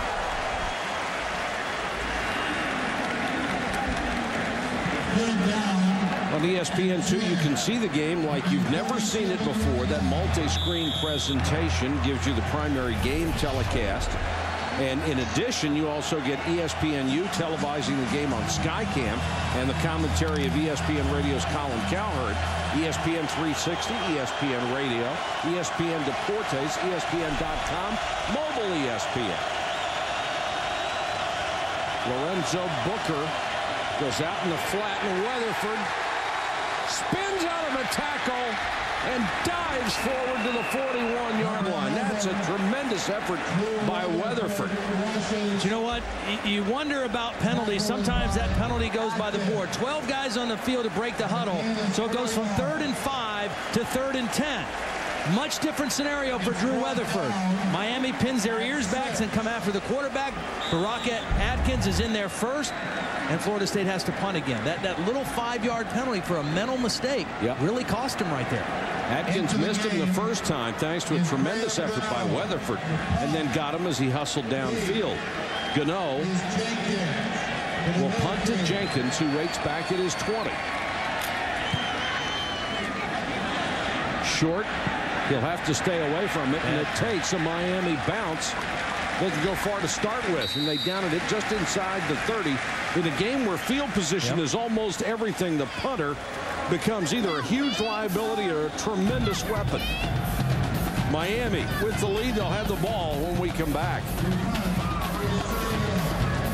So I get football 24/7. ESPN's College Football Primetime is broadcast in high definition and presented by Pioneer Plasma.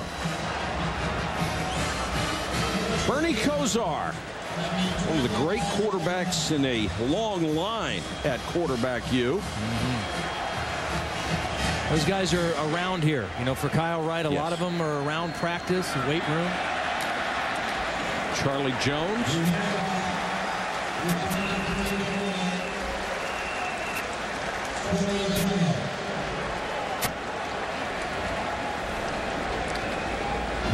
Before the game, Bernie came out while it was pouring to give Kyle Wright a little encouragement.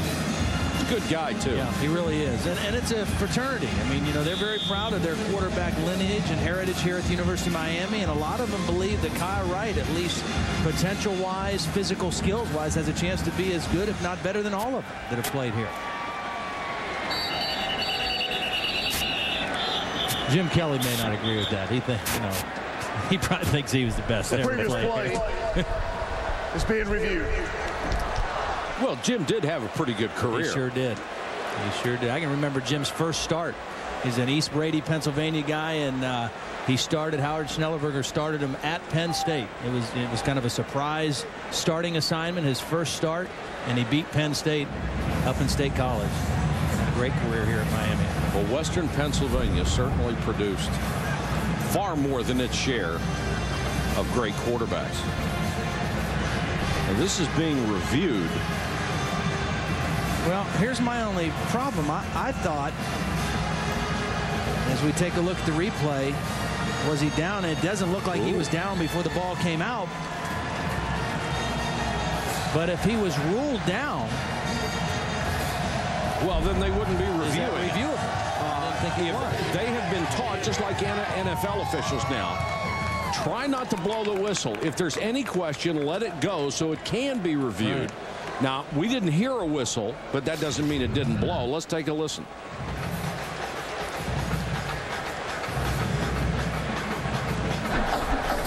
After review, the play standard was called on the field. The player was ruled down. We have Miami's ball. Well, then what's the purpose of the review if he's ruled down? It's non-reviewable.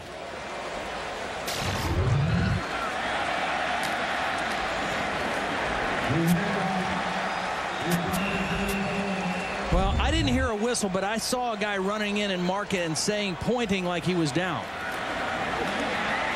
End around. Jenkins gets away, but not from the second tackler, and that's the speedy Geno Hayes who is right there. Well, you mentioned there's no point in reviewing an unreviewable play. Yeah, I think that's what happened. I think they reviewed an unreviewable play and realized it was not reviewable and stayed with their original call. Hayes out of Greenville, Florida. His biggest asset is just blinding speed at 211. You've got to be very strong to play linebacker at 211, too. And you mentioned it. I mean, Florida State, outside of one drive and a couple bad penalties, has really played defensively just about as well as this Miami bunch. 3rd and 10 now for Kyle Wright and his offense. Pressure coming. Wright leans into one, incomplete. Good coverage downfield by the Seminoles. Well, I thought Roger Williams was going to intercept that all the way. Too. I mean, he was staring right at it and made a move to come in front of the pass, and I don't know if he slipped or what happened to him, but I thought that was going to be picked off for sure. I think he ended up looking at the receiver rather than the ball because the ball was right there for him. You're right about that. Monroe, who has averaged 43-7, will kick to Davis.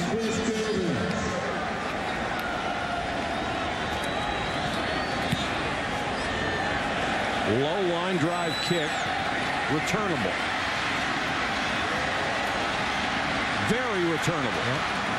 You make that first guy miss, you got a chance. 18-yard return after a kick of 48. That gives the Seminoles a decent place to start at their own 46, but they need some offense.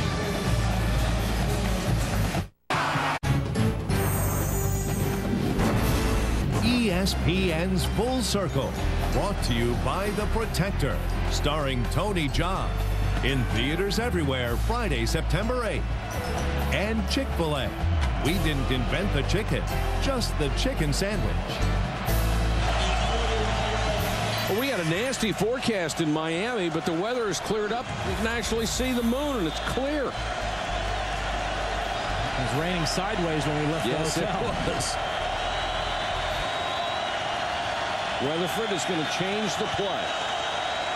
You almost have to think if Bobby Bowden has a big trick up his sleeve, this might be a nice place for it. Booker. He gets 3. I want to go back to the 3rd down play because when your offense is struggling like Florida State, you need your defense to make something happen. Now watch Roger Williams, the free safety. He is going to be looking right in here at the quarterback, and he is going to have a great chance to make an interception. He sees the quarterback all the way, and for some reason he hesitates and slips and doesn't make the play. And on the sideline when he went off, Mickey Hendricks got after him and said, "You've got to make that play." I mean, we need to make a play to help our offense. Booker. Jeez, what pursuit. I mean, Booker's got some speed, and he can't even get to the outside without looking at 3 guys in his face. That looked like a younger Lorenzo Booker because one of the things Jeff Bowden said, he's worked really hard to stop dancing. You know, when he was younger, he used to dance in the hole too much instead of hitting right in there. And not that there was a big crease for him to hit, but dancing against these guys doesn't work. He asked that offensive line at the half, hold your blocks a little longer. Just give me a chance. That was the 7th play. Miami has thrown Florida State for a loss tonight.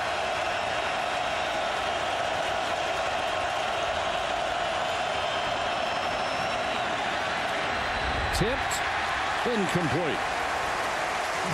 Boy, with all the speed they've got in the secondary when the ball's tipped, you got to hold your breath if you're a Seminole fan. Well, 3rd down and 13. You don't worry about the run. You just come after the passer. If you don't get there to get a sack, get your hands up. Baraka Atkins does a nice job of finding the quarterback's eyes, getting his hands up, and knocking the pass away. Weatherford, it's just been a tough night. You know, it's a tough night, but he can't panic. They're still only down a touchdown. That's I mean, right. it's a 7-point game, a 1-possession game, so there's no reason to panic or go in the tank right now. They just got to get a couple plays put together. Johnson, a lot of pressure on him. Johnson goes down. They're going to say no contact.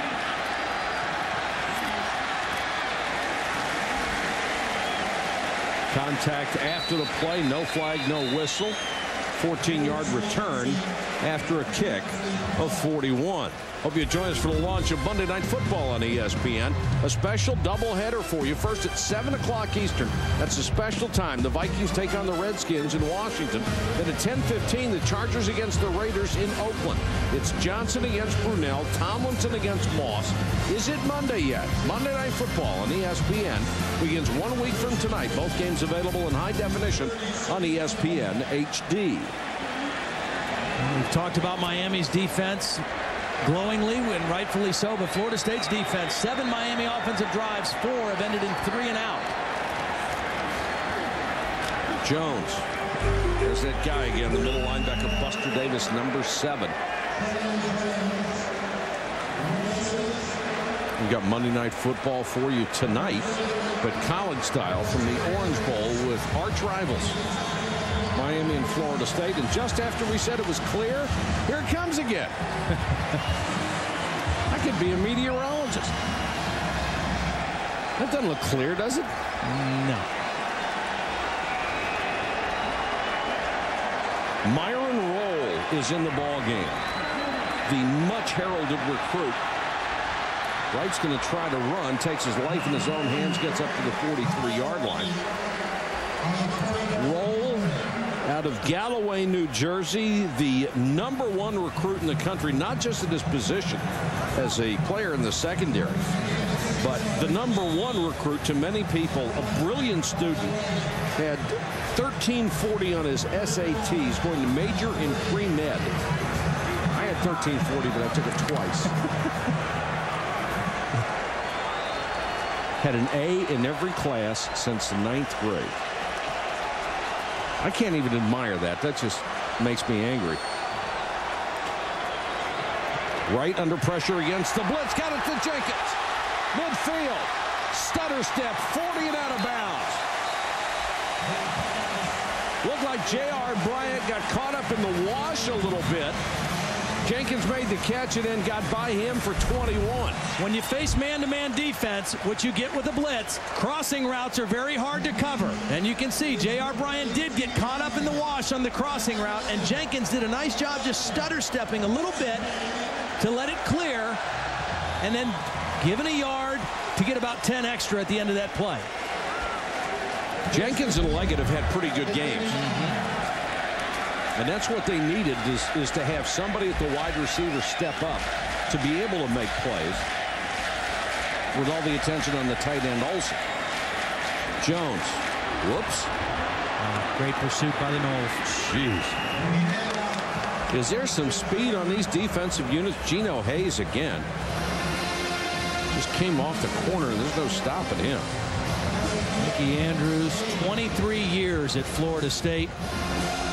Longtime assistant, football player himself at Alabama, played for Bear Bryant. He is one of those old school coaches. I mean, he just... Yes, he is. Players who play for him love him, though. Just love playing for Coach Andrews. Been with Bobby Bowden forever. More pressure straight up the middle. Jones almost broke it, ran through one tackle. Buster Davis is in there again, and Davis going to get worn out. Check in with Holly Rowe. Well, guys, you're talking about that great pass distribution from Kyle Wright. That's actually an attribute that he had very early in his career. Last year, the players and coaches both said that they noticed that he was a guy that would not lock on his receiver, that he was good with his eyes. They said that that was really a good trait and an unusual trait for such a young quarterback to not lock on his first and primary receiver, and his strength has been throwing the ball around to many different guys. And Holly, he has thrown it very well tonight. He has managed this game beautifully. Here comes pressure. Until then, guess who? That's the second time he needed to get rid of that ball and didn't do it. And Buster Davis with his second sack, and he just flies through. Well, he flies through, and he anticipates, and he takes great angles. I mean, he has no wasted motion, no wasted steps when he comes from a blitz. As you see, number 7 coming right through the guard and tackle. I mean, somebody's got to get a hand on him at least. But great anticipation, great acceleration, and the perfect angle. 17-yard loss on the sack, and I think Buster has one of those chin straps loose. Wow, how did he get that off? I don't know, but there appeared to be some contact. No whistle again. Here comes Davis on the return. He's taken down at the 35-yard line, a 17-yard return after a 41-yard punt. Monroe maybe taking a little time and just got it out of there. Good call on the contact or no contact. Only 2:06 to go, third quarter. The Seminoles had that brilliant streak where they went 14 years finishing in the top 5, 14 years in a row, won 2 national championships. They haven't done it since 2001 to 2005. The win totals have dropped off. The losses increased. And Bobby Bowden right now staring another loss in the face unless he can find a way to get his offense on track. Here's Weatherford. Got away from the first man and throws. That's a heck of a play by Weatherford, but they're going to say Warren couldn't make the catch. A lot of pressure by Eric Moncour, number 94, forced Weatherford out of the pocket. Made a pretty decent throw on the run, but not able to set his feet and make the throw. And, you know, last year, as a freshman, he struggled in this game. 7 for 24 with an interception. A little better percentage tonight, but the overall productivity very similar to last year.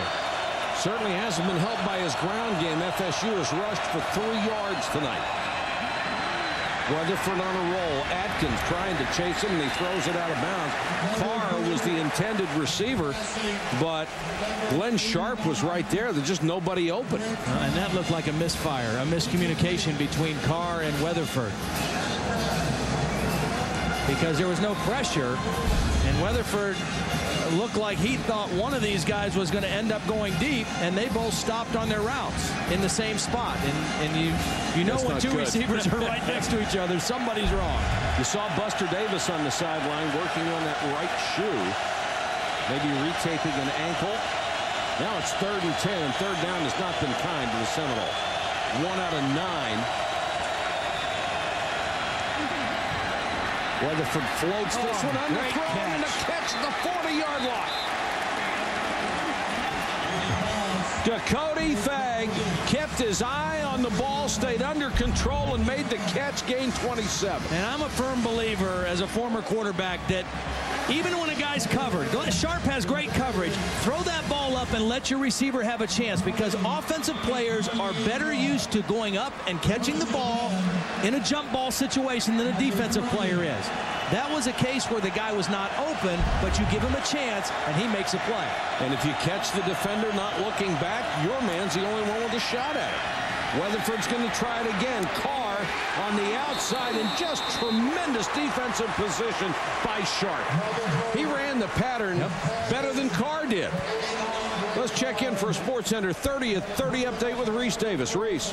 All right, Mike. Tiger Woods won his 5th straight PGA Tour event, matched his lowest final round of his career with an 863, ran down and passed Vijay Singh to take the Deutsche Bank Championship. Ben Roethlisberger is out of the hospital after having an appendectomy. He still won't go in the Steelers opener. Charlie Batch will be the starter. And Serena Williams is done at the U.S. Open, beaten by Amalie Mauresmo. SportsCenter after the game, ESPN News always, mobile ESPN alerts if you keep your phone charged. All right, Reese. Seminoles trying to throw the ball, and it just looked like Warren just fell down going across the middle. But you know what? That was a bad throw by Drew Weatherford, because he started to leave the pocket when he didn't have to. Watch. The protection is not going to break down, but he starts to drift and throws across his body when he really didn't need to leave the pocket. He could have stayed right there, stepped into that throw, and made a nice conversion down the field. Offensive coordinator Jeff Bowden and the son of Bobby trying to come up with something that works. 3rd and 10. This is their best field position in a long time. If nothing else, they have a chance to flip the field a little bit on Miami and let their defense play on a long field.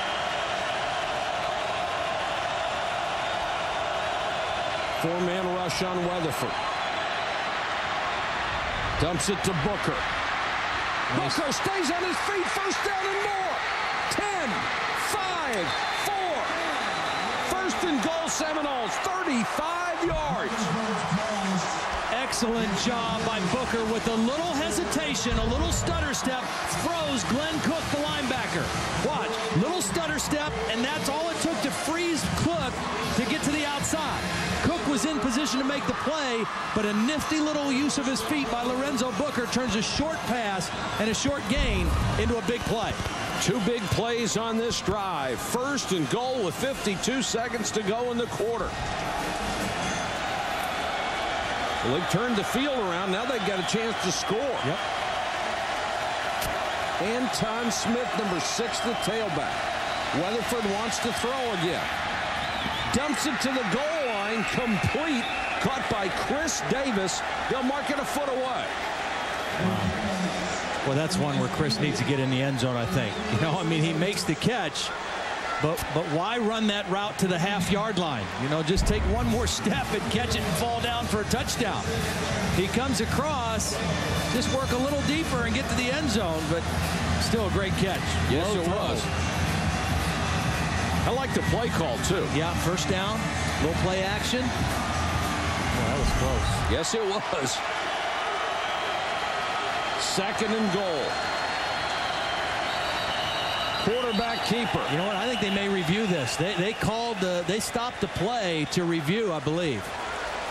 If you go back and see the angle that we saw, it looked like the ball may have landed on the goal line and broken the plane. The previous play at the goal line is being reviewed. Yep, I think that's good. This is why college replay is such a great system, better than the NFL.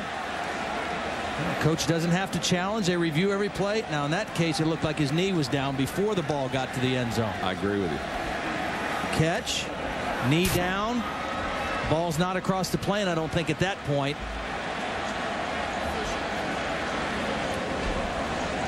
And again, now it was ruled down on the 1-yard line. It has to be indisputable evidence that to change it.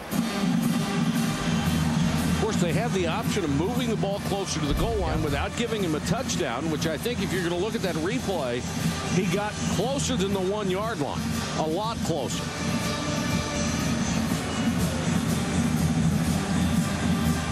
Well, the ball right now is marked on about the half-yard line, it appears. But you're right about the replay system. I mean, you know, they have a chance to get it right all the time. I love it. Great catch. Knee down. I don't see any way you can give him a touchdown. No, I don't either. On that basis. Nope. But you got to take your hat off to Davis. That's a sensational catch. Running full speed and going down to your ankles, being able to pick that off. Now, do you stay with the same play? You know, they called the play off, but they were running a quarterback sneak with Drew Weatherford. Do you go back and do the same thing, or do you try to hand the ball off the line of scrimmage now because Miami may be anticipating the quarterback sneak? Now, here's the other question. You saw the ball come loose a little bit. Is there a question that this is a catch at all? I thought it was a catch. Yeah, I thought it was a catch.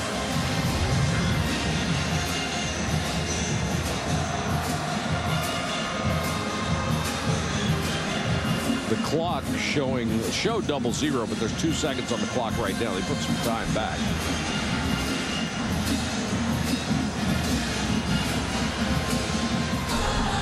After review, the play stands a call on the field. The player was ruled down.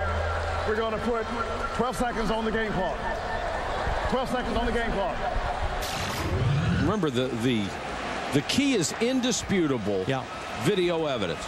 And from those angles, you can't make it indisputable. Of course, Bobby Bowden is arguing, hey, it was indisputable from where I was standing.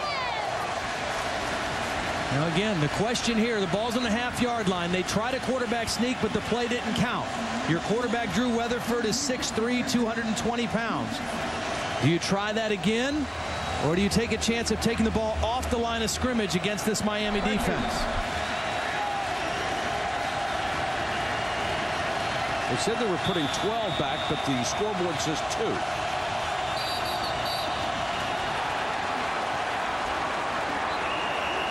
Now, does this play count?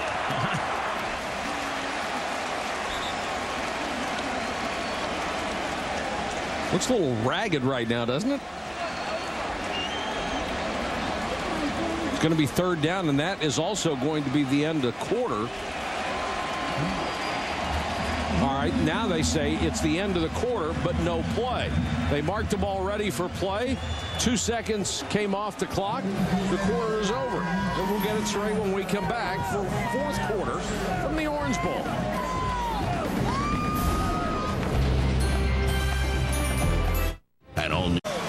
Welcome back to ESPN's Full Circles College Football Primetime, presented by Dish Network. This is Mike Patrick along with Todd Blackledge and Holly Rowe from Miami.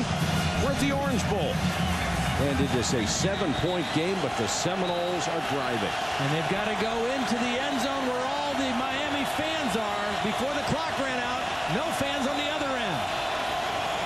Surratt, the fullback, touchdown. Great response by the Seminoles. Joe Surratt played in all 13 games last year. Did not get to carry the ball once.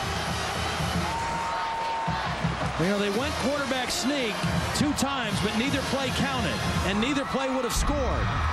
They changed them up to start the 4th quarter with a little give to the fullback, and they got the touchdown.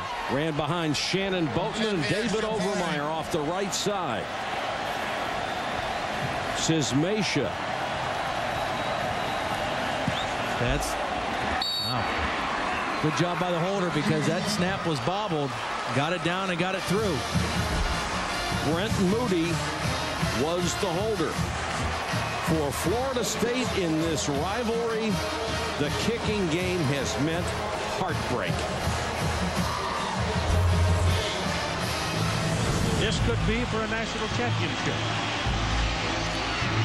It's up. Missed it to the right. 8 seconds. This is the time. Lowry hit it. Going up.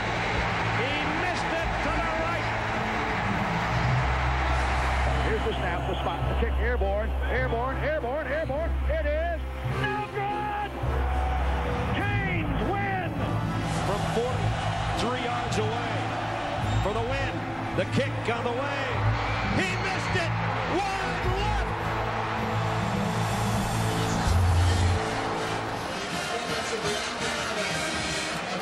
Bobby Bowden has been there for all of those. And this is the honest truth. I have seen Florida State and Miami fans, you know, really woofing at each other about the rivalry.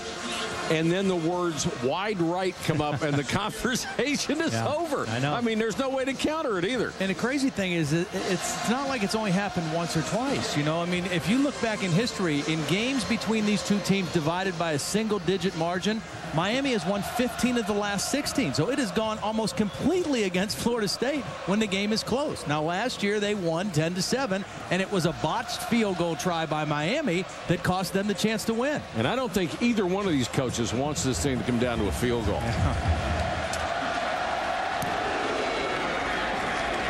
Great job by the Seminoles to get back in this ball game. Here goes Johnson. Now it's Miami's turn to respond with 14-49 to go in the ball game. Let's check in with Holly. Well, guys, you're talking about how close these games have been over the rivalry series. We talked to Bobby Bowden. How did he describe it? And he said, you know, it's just like an NBA championship game. It all comes down to who misses the last shot. And guys, with the score tied at 10-10, he might be right about that. Yeah, those NBA games not even worth watching until you get to the last 2 minutes or so. Regular season, anyway. See who misses at the end. If it's a three-pointer, it would be a perfect analogy, wouldn't it? Player down for the Seminoles. We will check on his condition when we come back. 14:49 to go from the Orange Bowl. We're tied at 10.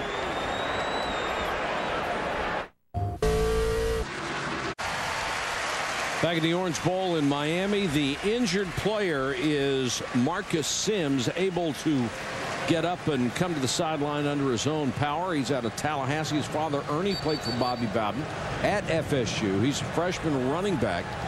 And he was just knocked out on this. Well, you can see number 35 right there is just going to have a major collision on the kickoff return. That's Daryl Sharpton, number 50, and it's good to see him walk off the field. Ernie Sims was his brother, first-round draft pick of the Detroit Lions, all-ACC linebacker. Right under pressure, and down he goes. Paul Griffin, the junior college All-American who committed a big penalty in the first half, got the tackle there. And now it's starting to rain harder. Now, when the rain comes again, and both of these quarterbacks, when you live and play football in the state of Florida, you're used to practicing in rain and wet footballs. None of these teams have indoor facilities. They practice in the rain, so they're used to throwing wet balls. Just got to keep your hands on it a little bit longer, the other hand. How were you with it? It wasn't bad. You know, I mean, the other thing you've got to do as a quarterback is you can't think about it. If you think too much about throwing a wet ball, it really gets in your head. And then you can't over squeeze the ball. You've got to loosen up your grip a little bit, and you keep your left hand on the ball a little bit longer before you deliver. But other than that, the referees do a pretty decent job of keeping a dry ball in the game the best they can. 3rd and 9. We're under 14 minutes to go. Miami out at the 24. Javaris James, the talented freshman from Immokalee, is in at running back. His cousin Edgerrin says this kid's a killer. And Wright looked like he fit it in there. Olsen couldn't come up with it. And do you get a sense that the Florida State defense kicked it up a little bit of a notch after their offense came through and scored the tying points? Yeah, I think momentum has shifted a little. Yeah, they got after Kyle Wright on this series, trying to find Olsen. He gets separation from Davis, but Wright is running for his life and can't throw an accurate ball on the move. Monroe will kick to Davis. That was the 5th 3-and-out that the FSU defense has turned in tonight. High, short kick. No fair catch, and they'll pay the penalty for it. Knocked down after a 34-yard punt. Reddick, the safety, is down to make that tackle. Saturday night, another great rematch for you from last year. Jim Tressel and the Buckeyes go into Austin to take on Mack Brown and the Longhorns. Last year, the winner, of course, went to the national title. See what happens this year when two of the college football's most storied programs meet. Saturday at 8 Eastern, 5 Pacific on ABC. Ohio State and Texas. Sims being tended to on the sideline. Good to see that he was able to get up and walk off. Now the Seminoles, can they mount another drive? Good field position again. They start from the 41. Weatherford dumps it off to Smith, and Smith makes the most of that before he's tackled by Randy Phillips. See, those are good decisions because you're having trouble running the football. So if you can't run with a lot of effectiveness, then just dump the ball off. You know, it's almost like running a screen. Look downfield. If it's not there, know where your dump off is. Hit the back, and it becomes a quasi-running play. Exactly. You know, that's what it amounts to. You get them out in space a little bit instead of trying to bang it between the tackles. And they gained 7. They certainly haven't done that on a running play. Weatherford to throw on 2nd and short. Caught. Dakota Fagg made the grab.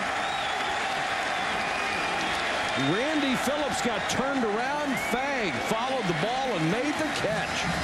Nice throw by Weatherford. When you're playing man-to-man coverage and the ball is thrown under, you have no chance as a defender. If the offensive guy can find the ball and get turned around, he can make the catch all day long. Now, did he get his foot in before when he had possession? You can even see his toe print inside that white line, I believe. Yep. Great adjustment to the ball. Fagg, 3 catches, 60 yards. Weatherford again.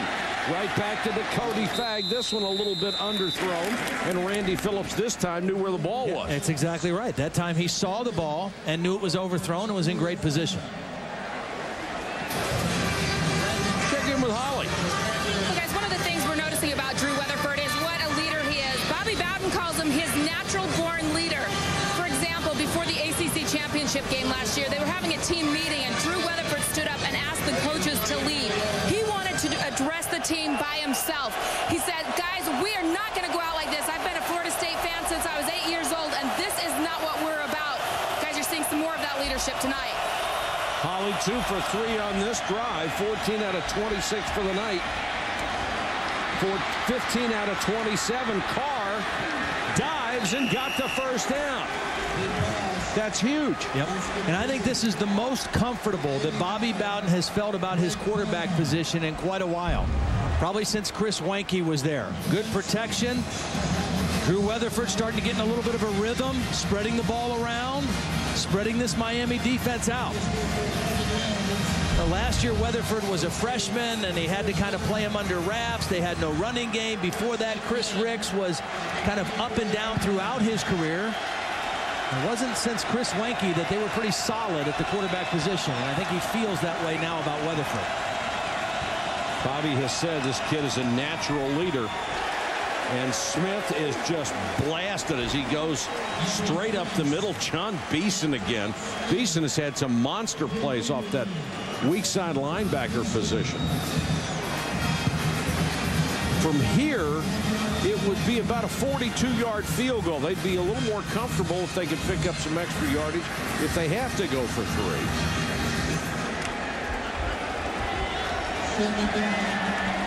Second and 11. Are you conservative down here, or do you call the plays you want? Well, I think you feel Drew Weatherford's going to make a good decision right now. Go ahead and let him try to make a play.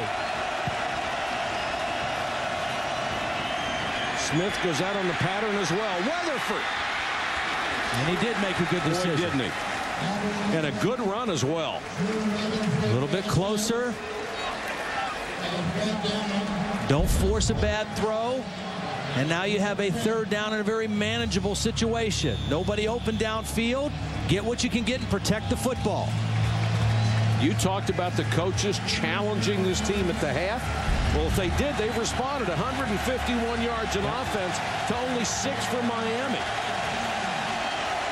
Huge play here, 3rd and 5. Weatherford in this half, 123 yards, 3 times what he had in the first half. Blitz coming. Weatherford underneath. First down and more, down to the 2, Anton Smith. And they have worn that play out, but it keeps working. Well, and the beauty of this play is Drew Weatherford knew where the pressure was coming from. There was a blitz coming from the other side. Levon Ponder, the safety, was coming unblocked, and Weatherford knew where that was coming from and went the other way.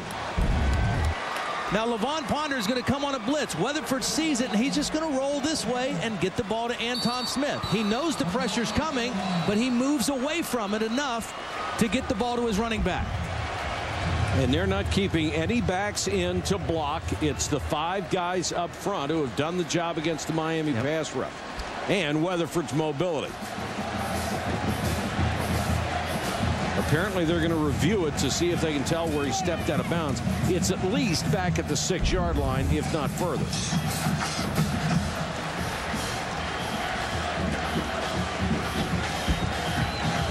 But remember, you've got to come up with what they term indisputable video evidence to change the call on the field.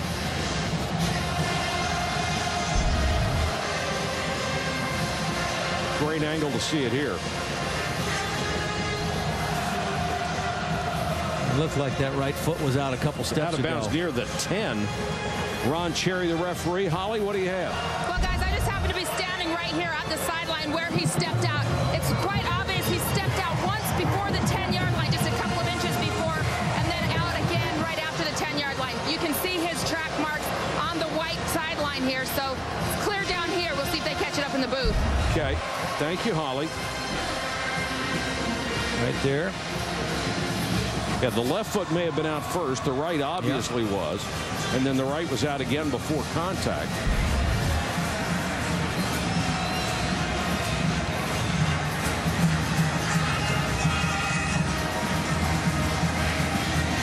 Now, this is all supposed to be done in 60 seconds, but keep in mind, the referee can take more time. Once they make a decision, they can then talk about where the ball has to be spotted. They can talk about clock issues. That doesn't fall into the 60 seconds. I think Ron Cherry and his crew have done a nice job tonight. I think it's been a well-officiated game. When they've used the review system, they've done a nice job with it. After review, the play stands is called on the field. The runner was ruled out on the 9-yard line. Oh, Ron was going to give us a little bit more information, and then he decided we'd already had enough. Yeah. And that's another good call. And you're right. I think they've done a terrific job. So it will be 1st and goal from the 9. Take a look at this. These Miami defenders right here. What they're doing is they're trying to see what personnel is going to come out of the huddle on the sideline for Florida State to know whether they're going to be in a base defense, a nickel, or a dime defense. And the Florida State offense kind of has Miami on their heels a little bit for one of the first times in the ball game.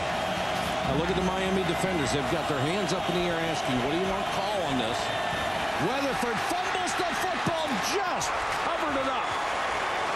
Kenny Phillips was flying toward that loose ball, and Weatherford barely got there ahead of him. And that's the second time we've seen Drew Weatherford maybe take his eyes off the football. It wasn't a bad snap, but he knew he had Greg Davis coming around. Maybe they're going to fake the reverse, and he just lost his concentration on the snap enough to not handle it.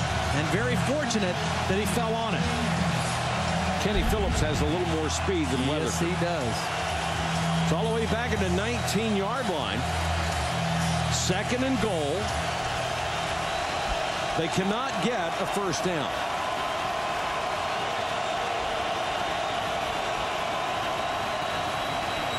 Smith got outside, but the hole closed in a hurry. Kenny Phillips again.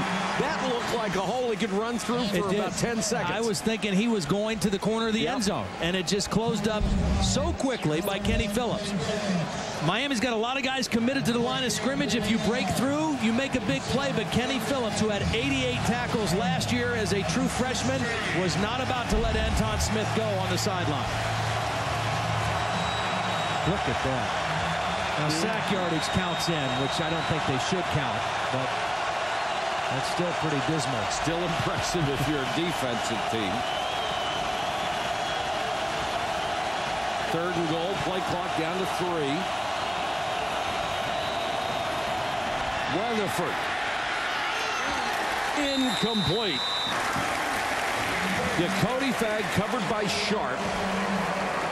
Actually, I think it was Greg Carr, the taller receiver, and which, you know, we see this a lot in college football. Everybody, it seems like they have the big, tall receiver. You throw the jump ball up down around the goal line, and Glenn Sharp was there, but Greg Carr had a chance to come down with that one. Just didn't make the play. Sismasia, who was already hit from 37, will try from 33 to give the Seminoles the lead.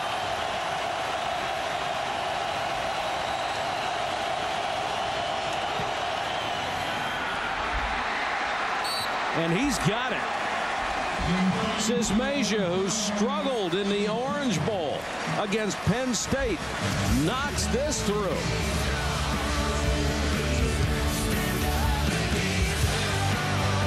So ESPN's Full Circle is presented by Dish Network. More all-digital packages to choose from and more ways to save. Back at the Orange Bowl, 8:01 to go in this tremendous rivalry. Glad you've enjoyed this game. Hope you've been with us all night on ESPN, ESPN2.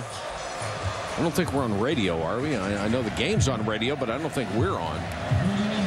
Colin Cowherd is there. I know we're not on ESPN Deportes. If we are, we've got him confused. Jenkins and Johnson deep to receive. Seminoles by 3. Johnson's going to bring it out. Not a good choice. Taken down at the 14. SportsCenter coming up when we're done. John Anderson and Steve Levy standing by. Tiger wins 5 straight. Isn't it amazing? Latest on Ben Roethlisberger and extra innings walk-off home runs. You know how at the beginning of the third quarter we talked about the challenge was put on the Florida State offense, in particular offensive line? Well, now it's on Miami. It's on their offense and their offensive line. 3 drives in the second half, only 6 yards. Minus 12 yards rushing here in the second half. And the burden is now on the Miami offense. Javaris James is the tailback, and movement up front by Reggie Youngblood, the left tackle. False start, offense, number 77. It's a 5-yard penalty, still first down. He's the sophomore making his first career start. He was the backup for Eric Winston, and look at the disparity in the numbers first to second half. Nothing for Miami, and that play was messed up from the beginning. They had a guy run on late. The tight end ran on late, Chris Zellner. Then they had movement by the left tackle. Now Zellner is the motion man. Draw play to James, fumbled the football.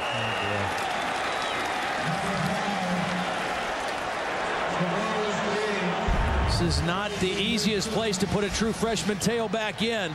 Draw play. Quarterback's job is to put it in the belly. The running back's job is to collapse down over it. Looks like a good spot for the handoff. Javaris James is looking at the hole, looking at the blocking, and not securing the football. A little surprised Charlie Jones isn't in the game at this point if he's healthy, just for a ball security standpoint. Sure. That's a big loss, 2nd and 19. Now they're really deep. James again. Obviously hard running. Still driving his legs.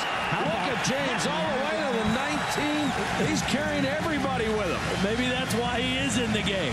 Wow. Haven't got a smile from Edge. Yeah, I think we just found out why. Man. Holy cow. He's a little bigger than Charlie Jones. A little faster. And he's got fresh legs, obviously, because he does not want to go down. Although he may have been down a little bit earlier. Yeah, they're going to have to bring this one back, I think, if they get a good look at it, because that knee was down. Actually, it looks like they already did. They did. They did. Back to the 12. 3rd and 13. Wright fumbles it. Buster Davis got there late after Geno Hayes made the tackle. No flag. Well, just when we said the Miami offense needed to respond to the challenge, they responded with probably their ugliest offensive possession of the night. You're right. I mean, the first play, they were discombobulated. They got the penalty. They had a fumble. They bobbled the snap there. And they've got a punt. Monroe to kick to Davis. 4 of the last 5 possessions for Miami, they have gone 3 and out. Davis, that will be interference with the catch. The man must have an unobstructed opportunity to make the catch, whether it's a fair catch or not. My only question is, if he makes the catch, what was he unobstructed? I mean, he didn't prima facie evidence, isn't it? He made a clean catch. You know, they did away with the halo rule a few years ago.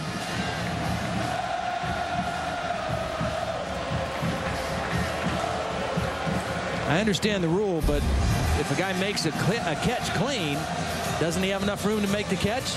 Yes, I agree with you.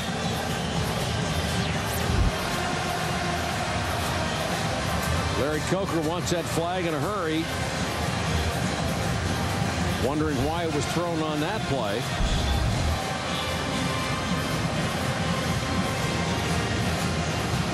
That is a huge break for Florida State. It puts them down at the 35-yard line. They are almost within field goal range again. And the clock is running under 5 minutes. You know, we talked about the clock change. Well, for Florida State, it's to their advantage now. They want as much clock to go off as they can. They've got a 3-point lead. You want to keep your momentum, but you want to melt that clock, too. Booker is back in. Weatherford wants to throw. Weatherford nearly lost the football and then got rid of it. It looked like that thing was halfway out of his hand when he got it back. And that stops the clock with 4:32 to go. I was agreeing mentally with your thinking, you know, and they brought Booker back in after Smith had such success on the little swing passes. So I was pretty well convinced they were going to run the ball. Well, even if they don't run it, you know, you tell your guys, catch it, stay in bounds. Don't snap it until you get down around 2 or 3 seconds left on the play clock.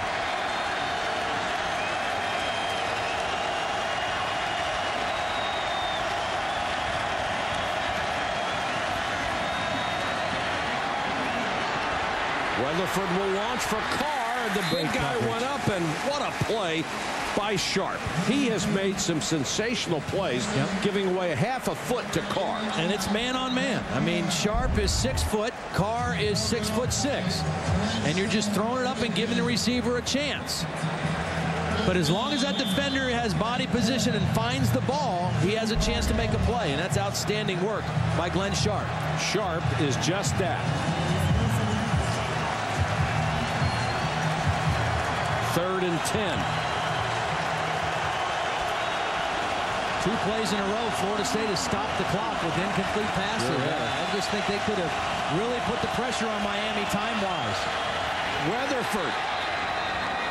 He must have heard a whistle. Well, they stopped the play. Well, the line kept coming.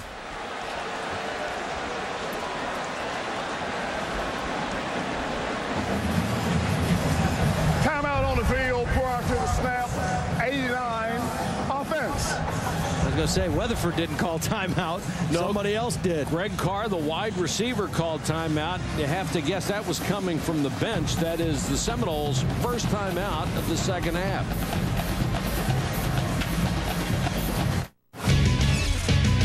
Later on SportsCenter, how Tiger rallied for his 5th straight win and why it could be weeks before Big Ben is back to 100%, plus big home runs from baseball's big guns. SportsCenter after the game.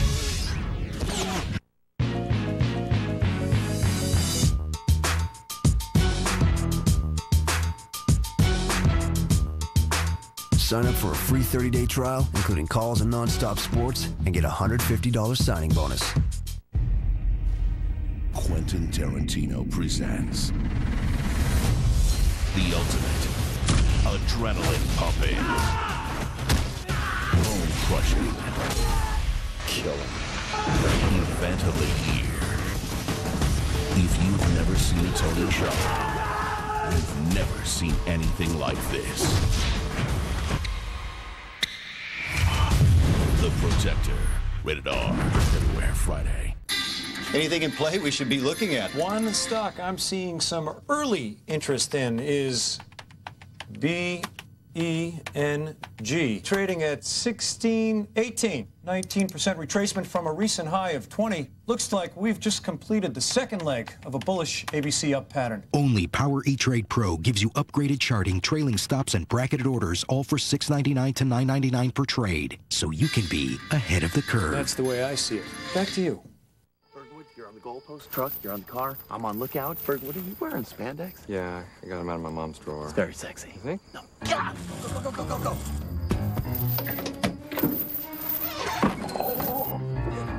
This is gonna look great in my yard.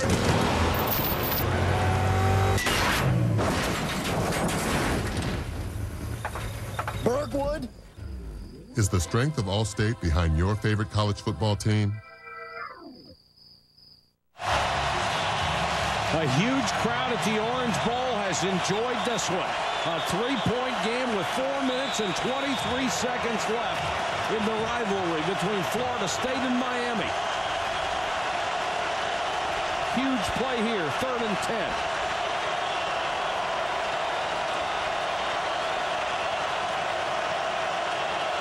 Miami shows blitz, and here they come.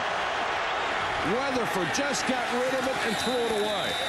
Another good decision by Weatherford. And you know what? I want to go back to something on this clock, because I think Florida State could have managed the clock much better in this possession. When they got the ball, it was 1st and 10, and there were 5 minutes left on the clock. And they changed the clock, or they started the clock on the change of possession.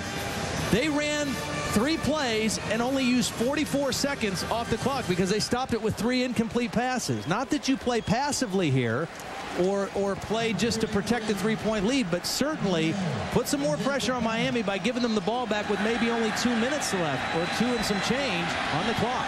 And if they had gained only a few yards, not necessarily a first down, it might have put them in the range to get another field goal.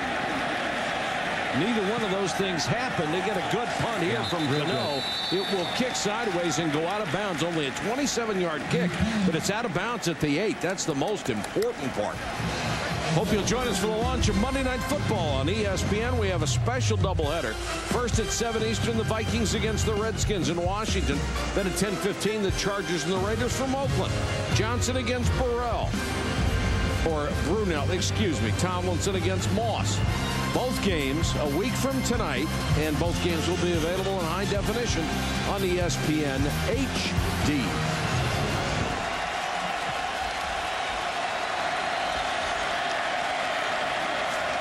With the new clock rules, this could be the drive they have to make something happen. And they get the ball to Sam Shields, their fastest receiver. Last year, on Miami's final drive in this ballgame, they started on their own 3, and they went 19 plays, all the way down to the Florida State 3. Florida State got their 9th and final sack of the night on the next play, and they had to settle for a 28-yard field goal attempt that would have tied the score, and they botched the snap. So Kyle Wright has been there and done that before, just a year ago. Wright is 17 out of 24. This one hit one of the blocking backs. The ball is loose. And Miami apparently got it back. Well, that was a potential disaster. I don't know what happened on that. I'm wondering if he's, you know what? Wolfslager thought he was under the center, and he snapped it right into his own butt. Kyle Wright, I mean, normally you would think a center would feel if the hands were there. He had no feeling back there, and he snapped it anyway. I know I would feel it if somebody had their hands there. What a lonely feeling for the quarterback. He's 7 yards away, and the ball snapped about a foot. But what a wasted play at a critical time. Now it's 3rd and 9. They have to hit this to keep it alive. And he threw a perfect pass to Shields, and he dropped it. Holy cow.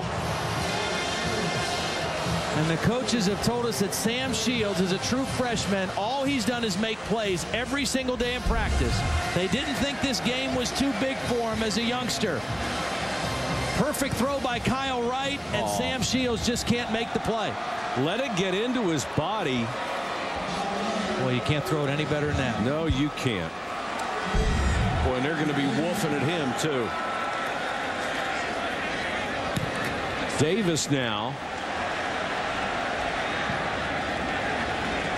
Back and lets it go. It goes out of bounds to the 45-yard line. More importantly, there's only 2:19 left, and Florida State is going to have to get a first down to really put Miami in a world of trouble. Miami's going to have to use his timeouts on this drive. They have all 3 of them left. Sports Center coming up next. ESPN News will have our post-game extra. Miami's used one of their timeouts right now because of the clock change. This clock would have been started on the change of possession on the ready for play, and Miami, realizing that, went ahead and used one of their 3 timeouts right now. Pretty smart move, actually. So they've stopped the clock before first down. They can stop it before second, stop it before third, but after third, it's going to run the full amount of time, depending on what happens on 4th down. So basically with this, if you're going to burn your timeouts on this drive, you're done. Yeah. It either works this time, you stop them short, or you're not going to have another shot at it. Right. Unless Florida State does what they did in the last possession and throws the ball and it's incomplete. Then I don't think they're going to do that this time. Do you?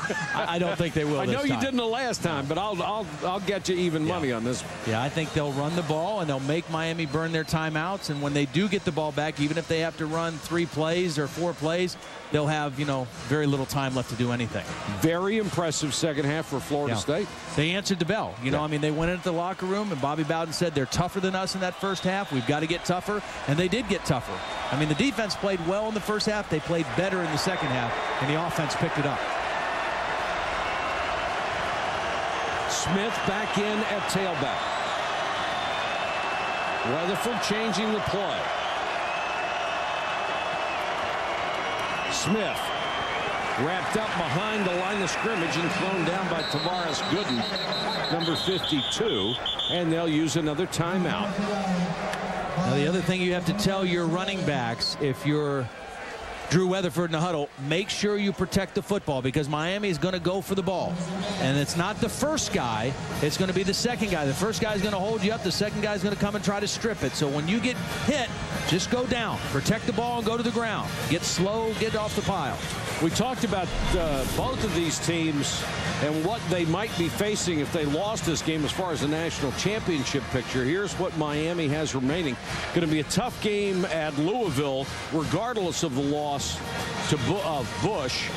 Then they're at Georgia Tech. They have Virginia Tech here and Boston College. The final game is here. So you would have to think those two games on the road would be the other two really big tests for this club, as well as the Virginia Tech game. Wherever you play them, it's going to be tough.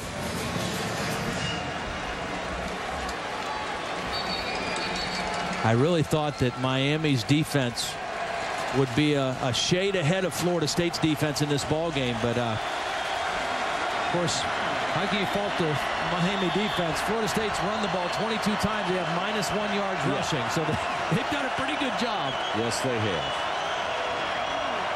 Boy, Miami just did them a favor. Yep, very alert in there by Drew Weatherford in the center. I think that's Dumaka Atkins in there at center right now for Florida State.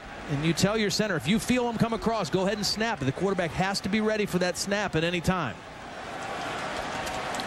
And there's no point in this penalty. I mean, you've got to assume they're going to run the ball. You've got the line of scrimmage jammed up. They're not going anywhere. But that's smart by Drew Weatherford to go on a longer snap count, too. Use your voice inflection, use your snap count, and hope that a couple of those linemen will go off of your voice instead of watching the ball. And that's exactly what happened. So now if you break one for 7 yards, you've got a first down, and basically the game's going to be over. Second down and 7.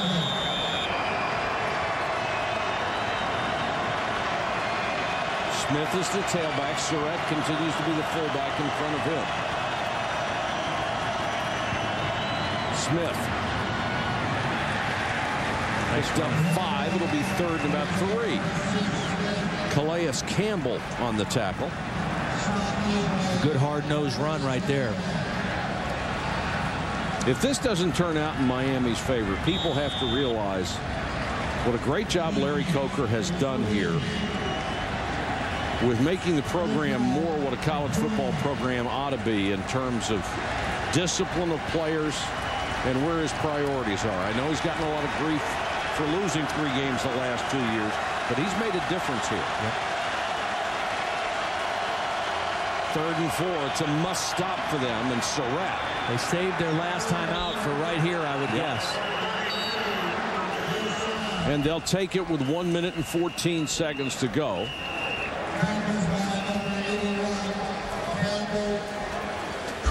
For the last 2 offensive possessions for the Hurricanes, they've been their own undoing. Bobbles, fumbles, miscommunications, bad snaps. Their defense did their job, got them the football. They just weren't able to capitalize or do anything. A drop pass there on a critical 3rd down play by Sam Shields. Now Miami will get the ball one more time. Had to punt every possession. And that's not the Miami football we have come to expect. No. They make plays. That's been the hallmark of what they have done. And they had 3 ugly-looking things on that last possession.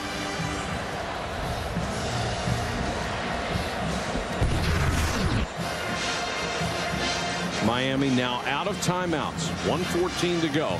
And remember, with the timing rules now, it used to be you would get a first down, the clock would stop, and it didn't start again until the snap of the ball on the next down.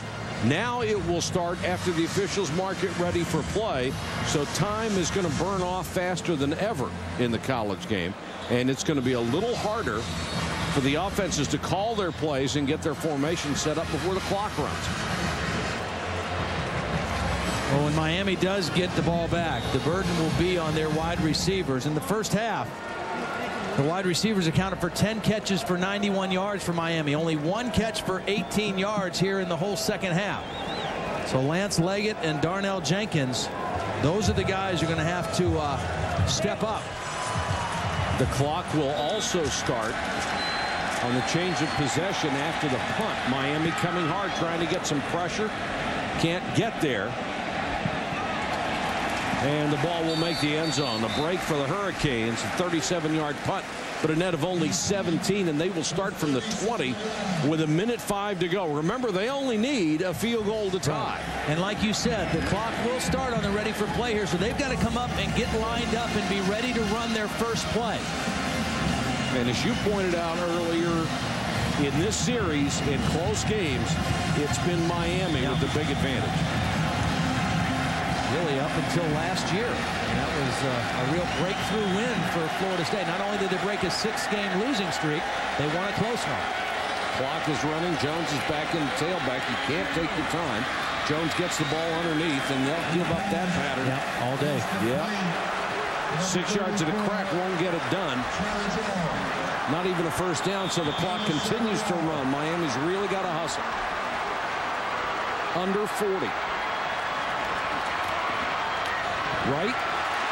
Nice defensive play. Tony Carter, freshman All-American, coming off his shoulder surgery, got a hand on that and knocked it down. Stops the clock with 33, and there is Petty with a career long of 51 yards. That means they would have to reach the 34-yard line to give him a shot at that distance. Well, right now, Kyle Wright, the one thing he cannot do is get a sack. I mean, he's got to get the ball out of his hands. If they get a first down, the clock will stop until they reset the chains. Underneath, too high. Intercepted. Picked off by Michael Ray Garvin on an overthrow, and that's it. Gino Hayes is the guy that's going to bring the pressure and force the bad throw by Kyle Wright. He's coming off the edge, and his quickness, we've talked about it all night. He's 211 pounds, but he's got great quickness. Watch him come clear, beats the tackle's block underneath, and his pressure forces the poor throw by Kyle Wright. Wright was throwing with his momentum going back the other way, and it sailed high on him for the interception. So it looks for all the world like for the second year in a row, the Seminoles are going to win this bitter rivalry series by 3 points.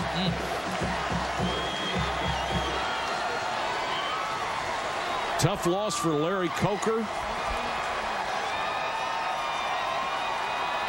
And for Bobby Bowden, it's going to be a very pleasant trip back to Tallahassee.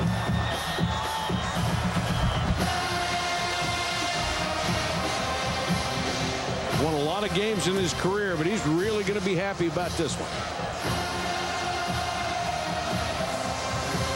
And apparently they're reviewing this play to see if it was a catch. Well, this was a great stunt by Lawrence Timmons, number 83. That's who freed up Gino Hayes, because Timmons took 2 blockers with him, and Hayes came unblocked. Now the question is, did Garvin have control of the ball? Sure looks like it. Sure did. Never touched the ground. He kept it off the turf.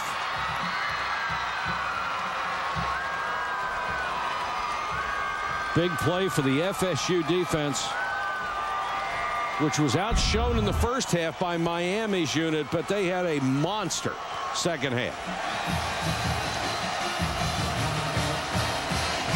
And this is the first time that Florida State. The play stands as ruled on the field. There was an interception. Please reset the game clock to 29 seconds. 29 seconds, please.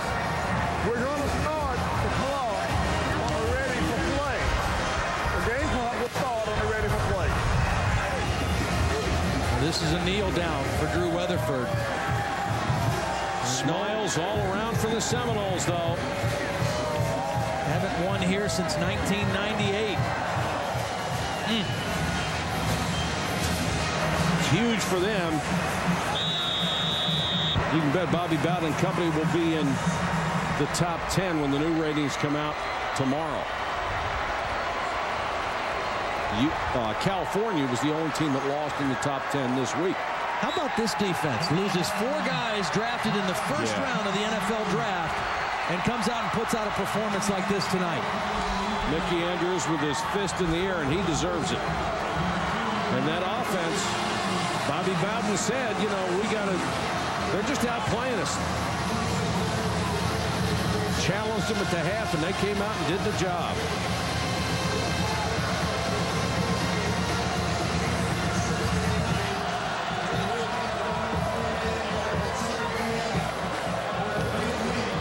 You see Holly Rowe down there on the field with Coach Bowden. Let's go down to Holly. Coach, you told me at halftime your team wasn't playing tough enough. When did that change? Well, you know, we were playing tough as we could, but it wasn't tough enough. I thought they were winning the battle up front the whole first half. Now, field position was the biggest part of this game. We had field position the whole first quarter and a half. Then they punted us back to our 10. Then we never had field position again until the second half. And it was a defensive football game. Anytime these two team plays, they ain't going to mean many points. You can forget them points. You know. You found those points on the second half. What did Drew Weatherford do on that drive to make those big plays? Well, we just made it. He made a couple of throws. We made a couple of catches. You know, we had a couple of chances first half, and we dropped the ball. And you got to make catches. How does a win like this on the road, first game of the year, answer questions about Florida State's program? You don't know how hard it is to beat Miami. I mean, I've been playing these guys 31 years. I mean, they probably got as good defense in the country, unless it's us. All right, well, congratulations, Coach. Thanks for your time. Thank you. Got Drew Weatherford here, guys. Good job, Drew. Thanks, Coach. Mike, back to you. All right, Holly, thank you very much. It's just entertaining to listen to Bobby. He's been a great coach for so long, and what a brilliant job he did tonight bringing his team back.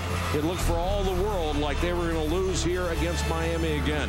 The final, 13-10. This has been a presentation of ESPN, the worldwide leader in sports. SportsCenter is coming up next over on ESPN News, the post-game extra. For Todd Blackledge, Holly Rowe, and our entire crew who worked so hard for Miami, this is Mike Patrick.